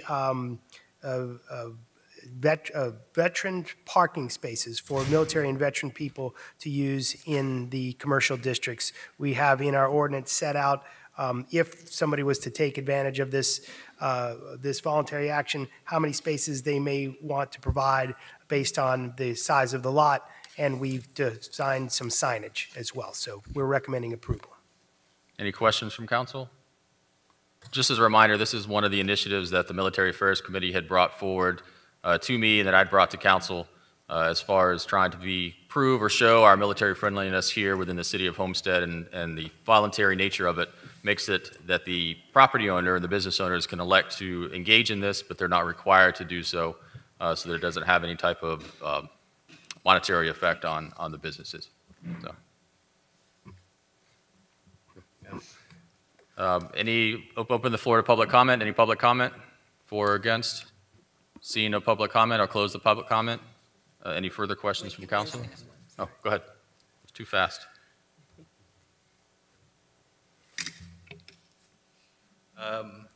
Jason Jensen, 32320 Southwest 199. I am for this amendment as it helps veterans. Thank you. Thank you very much. Any additional public comment? Seeing none, I'll close the public comment. Do I have a motion? Move. Do I have a second? Moved and seconded. Roll call, Madam Clerk. Councilman Burgess? Yes. Councilman Roth? Yes. Councilwoman Fairclough? Yes. Councilwoman Bailey? Yes. Vice Mayor Shelley? Yes. Mayor Porter? Yes. The motion carries. Thank you, Vice Mayor. Tab 18. Right. Tab 18. Tab 18 is an ordinance of the City of Homestead, Florida, adopting the modified and updated capital improvement plan contained in the capital improvement element of the City of Homestead Comprehensive Plan as required under Chapter 163, Part 2, Florida statutes, providing for adoption pursuant to Section 163, 3177, Florida statutes, providing for inclusion in the City of Homestead Comprehensive Plan, providing for repeal of conflicts, providing for severability, and providing for an effective date. This is first reading. Staff report. Mayor, the city is required to annually approve and update the 5-year SCI to the CIE. Table 1A, 5-year capital improvements of the CIE has been updated pursuant to adopted policy and elements objectives. Table 1A has been updated to reflect cost estimates for water and wastewater drainage, solid waste and transportation projects, including Homestead Multimodal Transit Center, covering the 2017 to 2022 timeframe. Staff recommends Mayor and Council approve the proposed ordinance updating the 5-year capital improvements to the capital improvements element of the city's comprehensive plan pursuant to Section 163.31773B Florida statutes. Questions from council? I'll open up the public hearing. This is a public hearing. Anyone would like to speak for or against this modification? Excuse me. You're welcome to come at this time. Close the public hearing. Any final comments from council? Is there a motion? Moved and seconded. Roll call, Madam Clerk. Yes. Roth? Yes. Councilwoman Bailey? Yes. Councilman Burgess? Yes. Vice Mayor Shelley? Yes. Mayor Porter? Yes. The motion carries. Tab 19. Mr. Manager. Mr. Attorney. Mr. Mayor, for first reading, we have an ordinance of the City of Homestead, Florida, amending the budgets for each of several funds and departments of the city for fiscal year beginning October 1, 2016 and ending September 30, 2017, by increasing the total budgeted revenues and expenditures by $10 million, providing for repealer, severability, and an effective date. Mr. Manager. Mayor, the purpose of this amendment is to appropriate $1 million from the general fund, $1.3 million from electric utility, $2.7 million in the hurricane fee from solid waste fund, and transfer the total of $5 million into the disaster relief fund for the expenses incurred in fiscal year 2017 as a result of Hurricane Irma. Through September 30th, 2017, the city has incurred approximately $5 million in disaster-related expenses. The city does anticipate being able to recover most of those expenditures through FEMA reimbursements. However, at this time, because no funds were awarded to the city prior to the year end, we must provide an alternative source of fundings from the existing resources identified above. Once FEMA reimbursements are realized, these funds will be reimbursed accordingly. The Hurricane Fund, which has been assessed for such purposes, has a balance of approximately $2.7 million. For debris clearance and other expenses, the balance needed is requested from electric utility and the general fund. Staff recommends Mayor and Council approve and amend the fiscal year 2017 budget for the transfer from general fund, electric utility, and solid waste into disaster relief fund as per attached schedule. And as you all know, we get the question each year about what's the $1 for and how much do you need? Why do you keep collecting it? This is a good example of we've collected $2.7 million, but our expenses were $5 million. So that $1 million is helpful, but thankfully, we're eligible for FEMA reimbursements, but that fund is obviously there for a reason, and it's really a drop in the bucket when you have a really major event. Questions from council? I'd ask you for a second dollar, but I don't think I'm going to get it tonight, so I'm going to just leave it at I'm not going to get it. You aren't either, Carlos. I'll open up the public hearing at this time. Anyone would like to speak, you're welcome to come forward. Hurricane Irma relief. Seeing none, close the public hearing. Is there a motion? Move it. Is there a second? Second. Roll call, Madam Clerk. Councilwoman Fairclough? Councilman Roth? Yes. Councilman Burgess? Yes. Councilwoman Bailey? Vice Mayor Shelley? Mayor Porter? Yes. The motion carries. Tab 20. Mr. Mayor, again for first reading, we have an ordinance of the City of Homestead, Florida, amending the budgets for each of the several funds and departments of the city for fiscal year beginning October 1, 2017 and ending September 30th, 2018 by increasing the total budgeted revenues and expenditures by $53,445,065, providing for a repealer, severability, and an effective date. Report from staff, Mr. Manager. Mayor, the purpose of this amendment is to roll the amounts encumbered primarily for ongoing capital projects at fiscal year end 2017 into the current fiscal year's budget. This amendment is done annually during the month of November. Staff recommends the mayor and council approve and amend the fiscal year 2018 budget for various funds as per the attached schedule. And this is projects that were budgeted but aren't completed, so they get rolled over until, like the parking garage, for example, that'll be completed in 14 months, so you roll over until the project is done. Questions from council? I'll open up the public hearing. Anyone would like to speak for or against tab 20, you're welcome to come at this time. Yes, sir.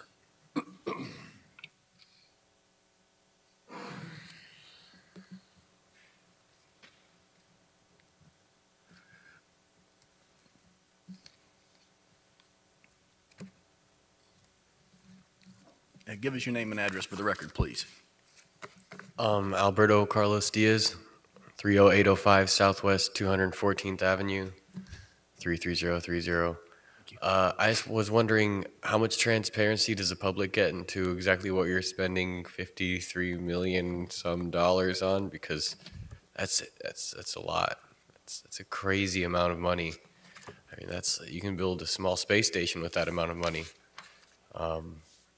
I was wondering, how much transparency the public would get if you guys could answer any questions, but I guess this is just me asking blindly to you guys, so I'm going to just leave it at that for public record, because that's a crazy amount of money, and I don't think you guys should go through with it, because just vote no, please. That's a lot.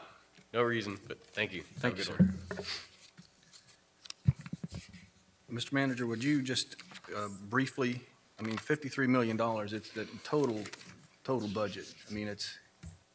Carlos, we go on the transparency question. These items, the backup materials on the website, and certainly it's open for public record and inspection. These are all basically projects that have come before you and have been approved previously. The biggest example, like the manager mentioned, is the $33.3 million for the multimodal transit center. So those funds, those were the bonds that were issued, the money that's still available. The construction is going to be beginning in January, and it'll take 14 to 16 months. So that's a perfect example of one of them. Another was Pump Station 1. That project's still ongoing. There's still about $4.1 million left on that project, and so on. Again, these are all projects that in most cases have been before you and have been approved by council. Thank you, sir. Appreciate it.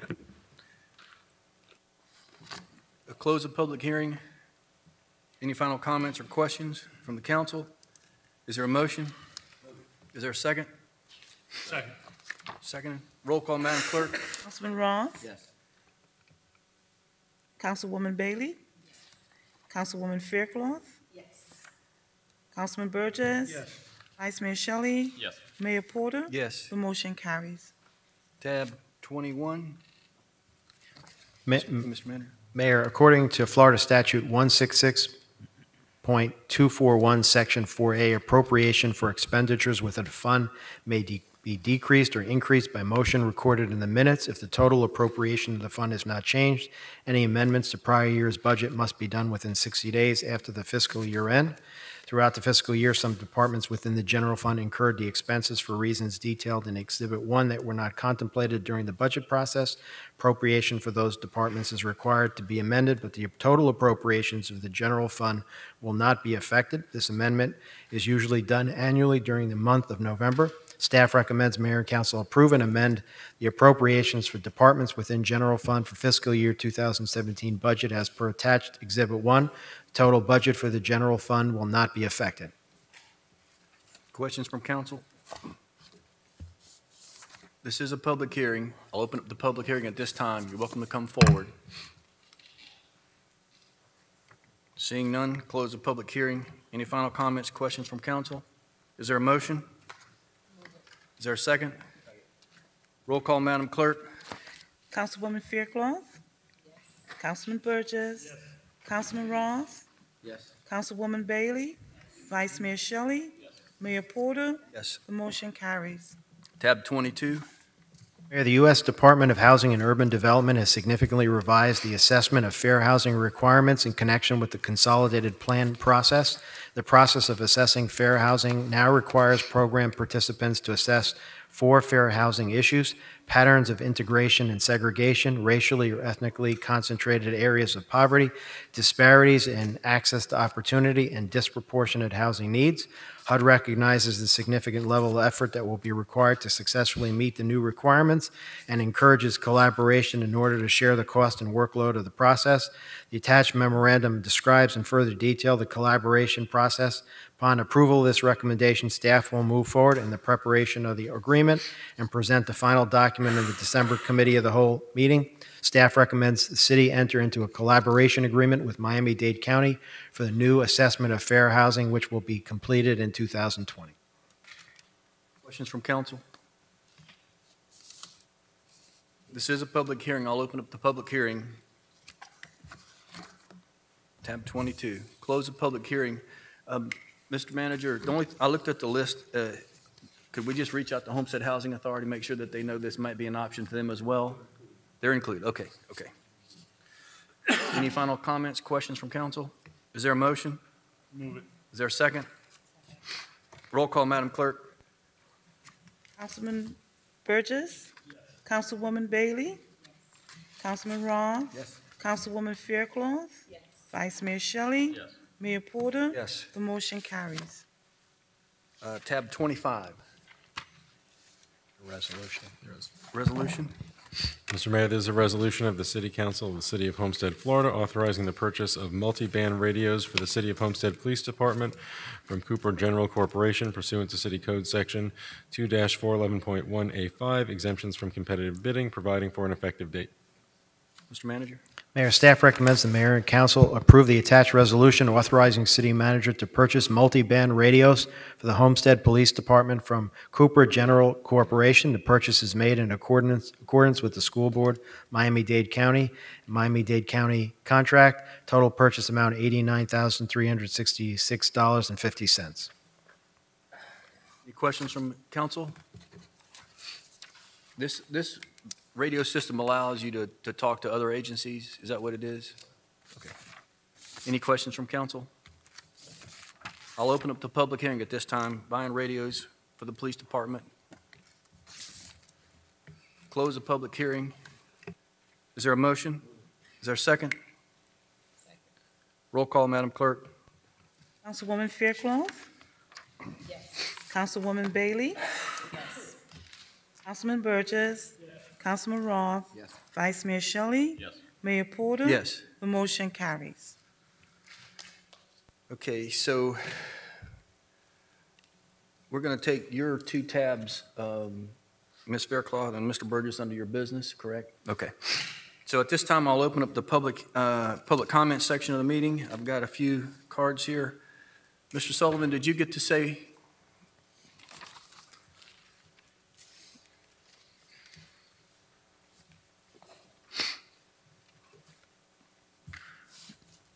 Just give us your name and address, standard procedure. Kevin Sullivan, 1860 Southeast 6th Court.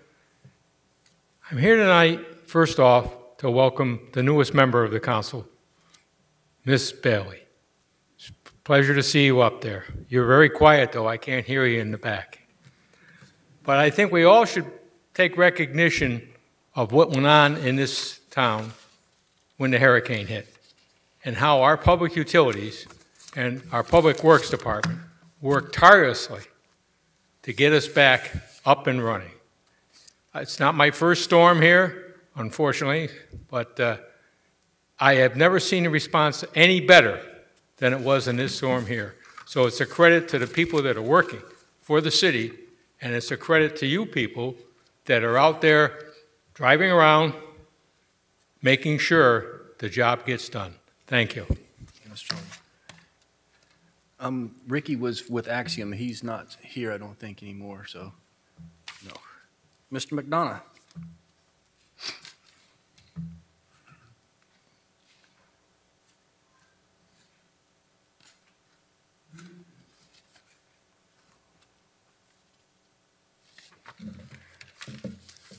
Hello, my name is Dr. James Eric McDonough.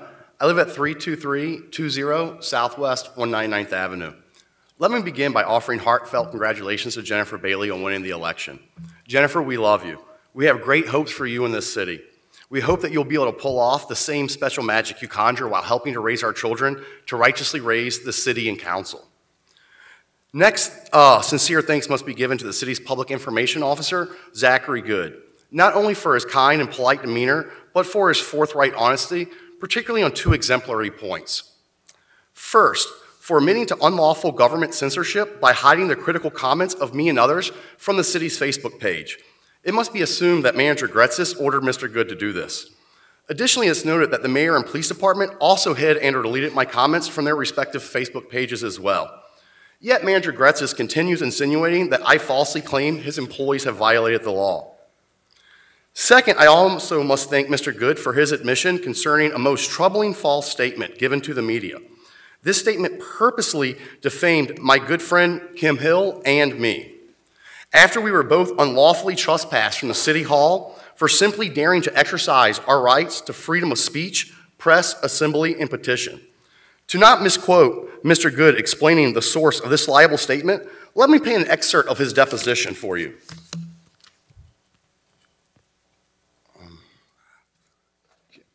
Technical difficulties, give me just a second, we'll have it.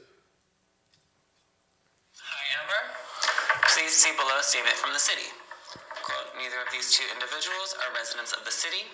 There is a lot more to this than meets the eye, and the city will have more to say when we are able to. This is a pending criminal matter which involves more than just what happened at the council meeting, and therefore the city will not be able to comment at this time. Dr. McDonough has filed numerous lawsuits and has a history of suing people, including the state attorney, the director of Miami-Dade County Police, and 11 police departments. His history should speak for itself. Mr. Hill's racist comments aimed at our police chief, who is African-American, and our police chaplain, who is also African-American, have no place in any civil public forum. Did you draft this statement? I took it by dictation. Can I ask who gave you that statement? Yes, that was Mr. Gretzis. Mr. Gretzis, okay. Now that the evidence has been presented, it's obvious to see that not only have we not been falsely accusing city employees of crimes and civil rights violations as alleged, but in fact, it is City Manager George Gretzis who is the bald-faced liar. Thank you and have a great night. Thank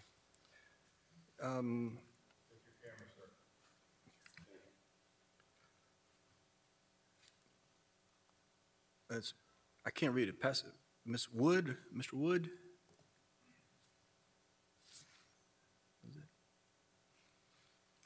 Benzina? Benzina Wood? Armando?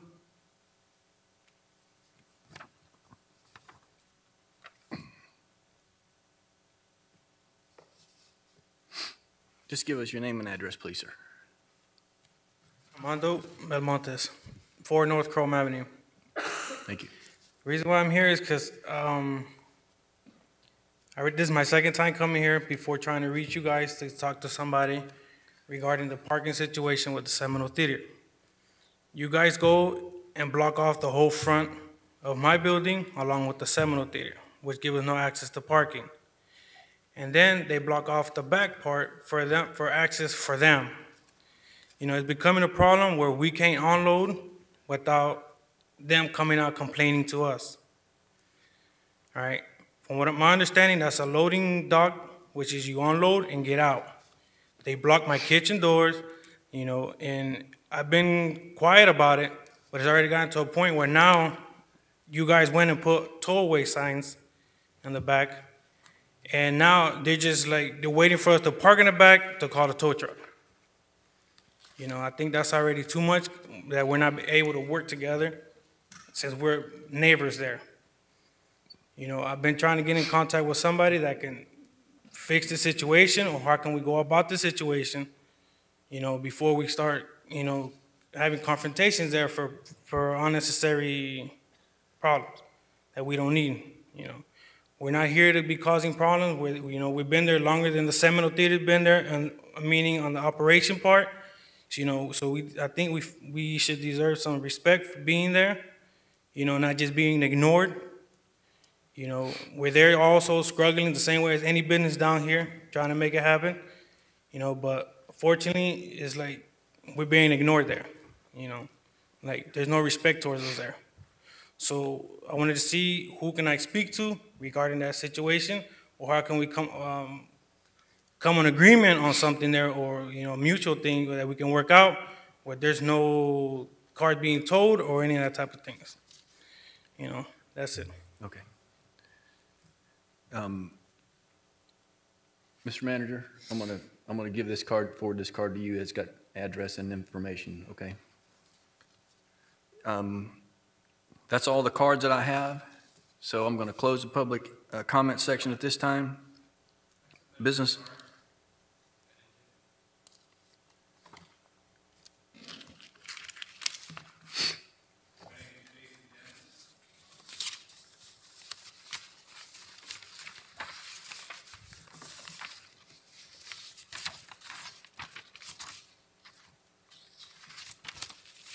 I don't have it, sir. What was your issue that you wanted to speak on? Just public comment? Well, I don't have a card. Madam Clerk, did he meet the deadline? Do you have any idea? Oh, so the card, he didn't fill out the card? Okay. Okay, so you have to fill the card out yourself. I did.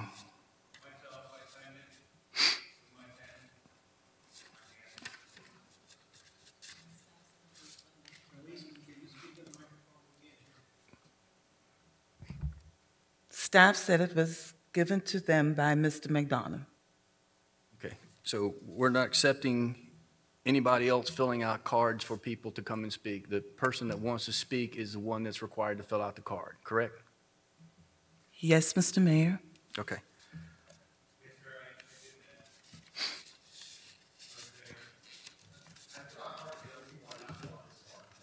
Hold on a second.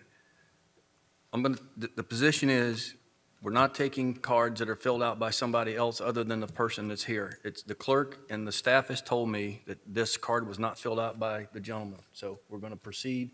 Public comment section is closed. I need to go to the business of the city manager. Mr. Manager? Mayor, no report tonight. Business from the city attorney? Do it. Mr. Mayor, I have to request a couple of executive sessions. One in the matter of City of Homestead, Florida v. the Homestead Miami Speedway, case number 16-231-AP. The other in Homestead Miami Speedway v. City of Homestead. It's the FLWAC proceeding, case number APP-16-002. And the final is McDonough v. the City of Homestead, U.S. District Court, case number 117-CV-23227. That's it. That's it. Thank you, sir. Reports from mayor and council. Ms. Fairclough, and your tab 26. Sorry. Sorry. Thank you, Mayor. I'm going to invite Education Committee member Desiree Chase to come to the podium. But before she brings her remarks, I would just like to add some context to this. The City of Homestead has an education compact with Miami-Dade County Public Schools, just like several municipalities have compacts with Miami-Dade County Public Schools. And it's basically a non-binding agreement, and both entities have different initiatives that they would work collaboratively on. So each year, the Office of Intergovernmental Affairs Grants Administration visits education committees that they have compacts with to request support for their Miami-Dade County Public Schools legislative priority items. So the education committee spoke with the representative from the school district regarding the priorities, and the education committee requested that the city draft a resolution to support some of the priorities. And I would like to invite Desiree Chase, Education Committee member, to discuss further. Good evening. You know the drill. Desiree Chase, 1748 Northeast 8th Street, Apartment A, Homestead, Florida 33033. Thank you. Good evening, council members. My name, as stated, is Desiree Chase. I'm not only a proud resident of the city of Homestead, but I'm also a local science teacher at the Medical Academy for Science and Technology, MAST at Homestead. You may have seen us yesterday on Channel 6. And I am also a proud member of the Education Advisory Board. The committee respectfully requests that the council support our recommendations as it relates to the selected legislative items for Miami-Dade County Public Schools. The selected legislative items are in response to House Bill 7069 and its potential impact on City of Homestead students, both in public and charter schools. We are concerned and we are very grateful to Miami-Dade County Public Schools for communicating with us the impact that this could make on the City of Homestead. So we hope that you take into consideration the recommendations we have made. Thank you, Ms. Chase. And I would like to point out something. In the agenda, you will have a list of the 2018 state legislative priority positions, all of the positions for Miami-Dade County Public Schools. But it's important to note that the Education Committee only are recommending select priorities from the district, not all of them. That is correct. I just wanted to highlight that. We want to be very particular to the City of Homestead. So that is why we were very particular in our selection of what to recommend to the council. Thank you, and this is to ensure that the recommendation from the Education Committee and the potential resolution from this board positively impacts public and charter schools, not exclusive to public schools. So I want that very important distinction. Thank you, Ms. Chase.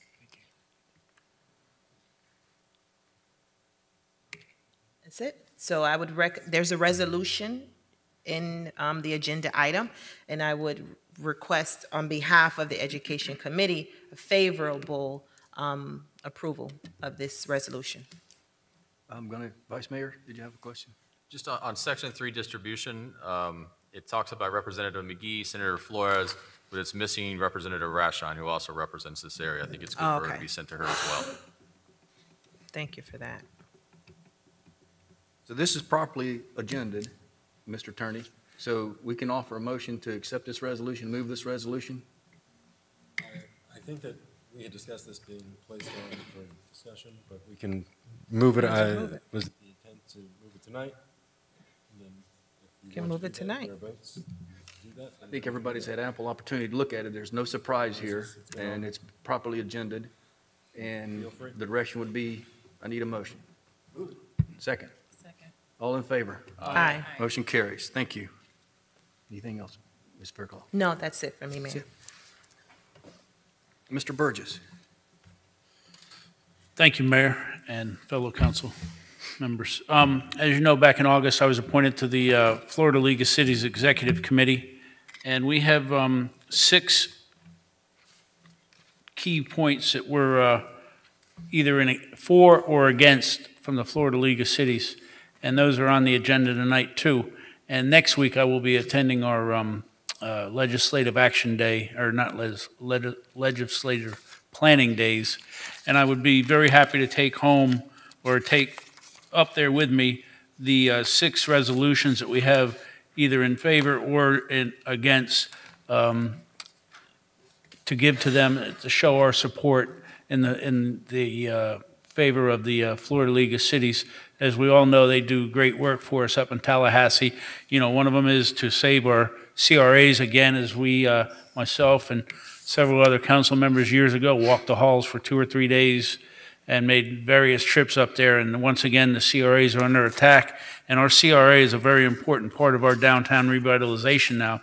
So I think it's very important that we at least take that one in support tonight and bring it forward. And one other thing that you guys may or may not know is that you can sign up and they'll send you legislative alerts. And when a certain bill is coming up, they will tell you to call, and they'll give you a list of people to call and show either support or be against. And those calls are very, very important to the city and to the league, as when you call representatives that may not know who you are, but they understand the importance of the calls that are being made to them. So not just to our representatives that we have constant contact with here, but representatives from the Panhandle, Central Florida, the Gulf, the Gold Coast, and other regions. So I would like tonight, if we could, to possibly pass the 6 resolutions we have here with a simple yay vote and bring these forward as I continue on next week to the league and show them that we are doing the good fight and appreciate the help that they give us and show our support for what they have recommended. Is there a second to the motion? Second. All in favor? Aye. Motion carries. They do a great job. Great job for us. And that's all I have for tonight. Thank you, sir. Mr. Roth. Thank you, Mayor. I just have one thing, and I just wanted to talk about the Shop with a Cop program coming up in this month, December the 13th. This is for the kids, is able to fund 40 kids, along with Homestead's finest police officers who have signed up to Shop with a Cop this year at our local Walmart on 137 and 288. Anybody can join us if they'd like to come out and see this. If you haven't been a part of a Shop with a Cop program before, you don't know what you're going to experience until you walk with these kids that are hand in hand with some of these police officers that donate their time to spread some joy to kids that may not even have experienced a Christmas. This is for the Kids Inc. Provides a $100 gift card for each of the children that participate, which the children are selected by SOS, which is a part of the Homestead Police Department. And I thank you, Chief Roll, for your support in this program that we do. If you get an opportunity to come out and just see us and experience what these children see as they're standing with these police officers in line, their shopping carts are full of toys and goodies and stuff. There's nothing more rewarding than actually being there and watching this and witnessing this for the first time. Chief's been there with us for the last 2 years. This is our 3rd year doing it. And we welcome anybody to come out and experience this with us, take pictures, and it's just a lot of fun. We started this 2 years ago when this country was saturated with bad news about police officers and communities. And we wanted to show our officers and our community that we're different down here. We care about our people in the city of Homestead. We care about our residents down here. And the police officers care just as much for our community and our children as all of us do. And Chief, thank you for the opportunity to do this and allowing your officers to join us each year. And as long as we can continue to do this and the officers want to do this with us, we're going to try to fund it as much as we can. And I appreciate that. Thank you, Mayor. Thank you, sir. Ms. Bailey. Nothing right now. Nothing. Thank you. Vice Mayor. Thank you, Mayor. Just one quick item. Okay. Well, Ms. Fairclough. Thank you, Mayor. Thank you, Vice Mayor. Councilman Roth, the Education Committee had discussed a couple of months ago the Shop with the Cop program and wanted to participate in the program by selecting students to fund, to tag along with your group to participate and Shop with the Cop. So if you would allow us in the Education Committee, we'd love to partner with you in that effort. Be happy to talk about the role. I've given Sandy with SOS the ability to choose children and whatnot, and the funding part of it is great, and I'm so appreciative that you want to, and I hope you'll be there as well to see this. yes, This I'll is be an there. amazing event, and I just don't know what our capacity is with the volunteer officers and things like that as well. I'm sure Chief can help make that happen. We'll get some more officers. Chief? You're having a We would like to participate in the Shop with the Cop program. The Education Committee would like to fund some children to tag along in addition to the 40 that has been identified, but the concern is the amount of officers. So I'm sure we can get some more officers to participate to accommodate. We'll double Yes, up. yes. We'll make it work, whatever We'll make it takes. happen. We'll make it Very happen. good. Thank you. There you go. Thank you. Appreciate it. Thanks. Thank you, Patricia. Thank you. You're welcome. Yeah. Vice Mayor. Thank you. Just one quick announcement, and that is the Homestead National Parks Trolley kicked off this past weekend after Thanksgiving to start its, I think it's 6th season at this point in time, or 5th, 6th. So we're in the 5th or 6th season. It's been going on for a while now. Each year we make it bigger and better. And this, for those that aren't familiar with it, you can catch the trolley free of charge from downtown Homestead and take it to Everglades National Park, Biscayne National Park, or Homestead Bayfront Park. And that runs from now through I think May, the end of April, 1st of May, depending on when the weekend falls.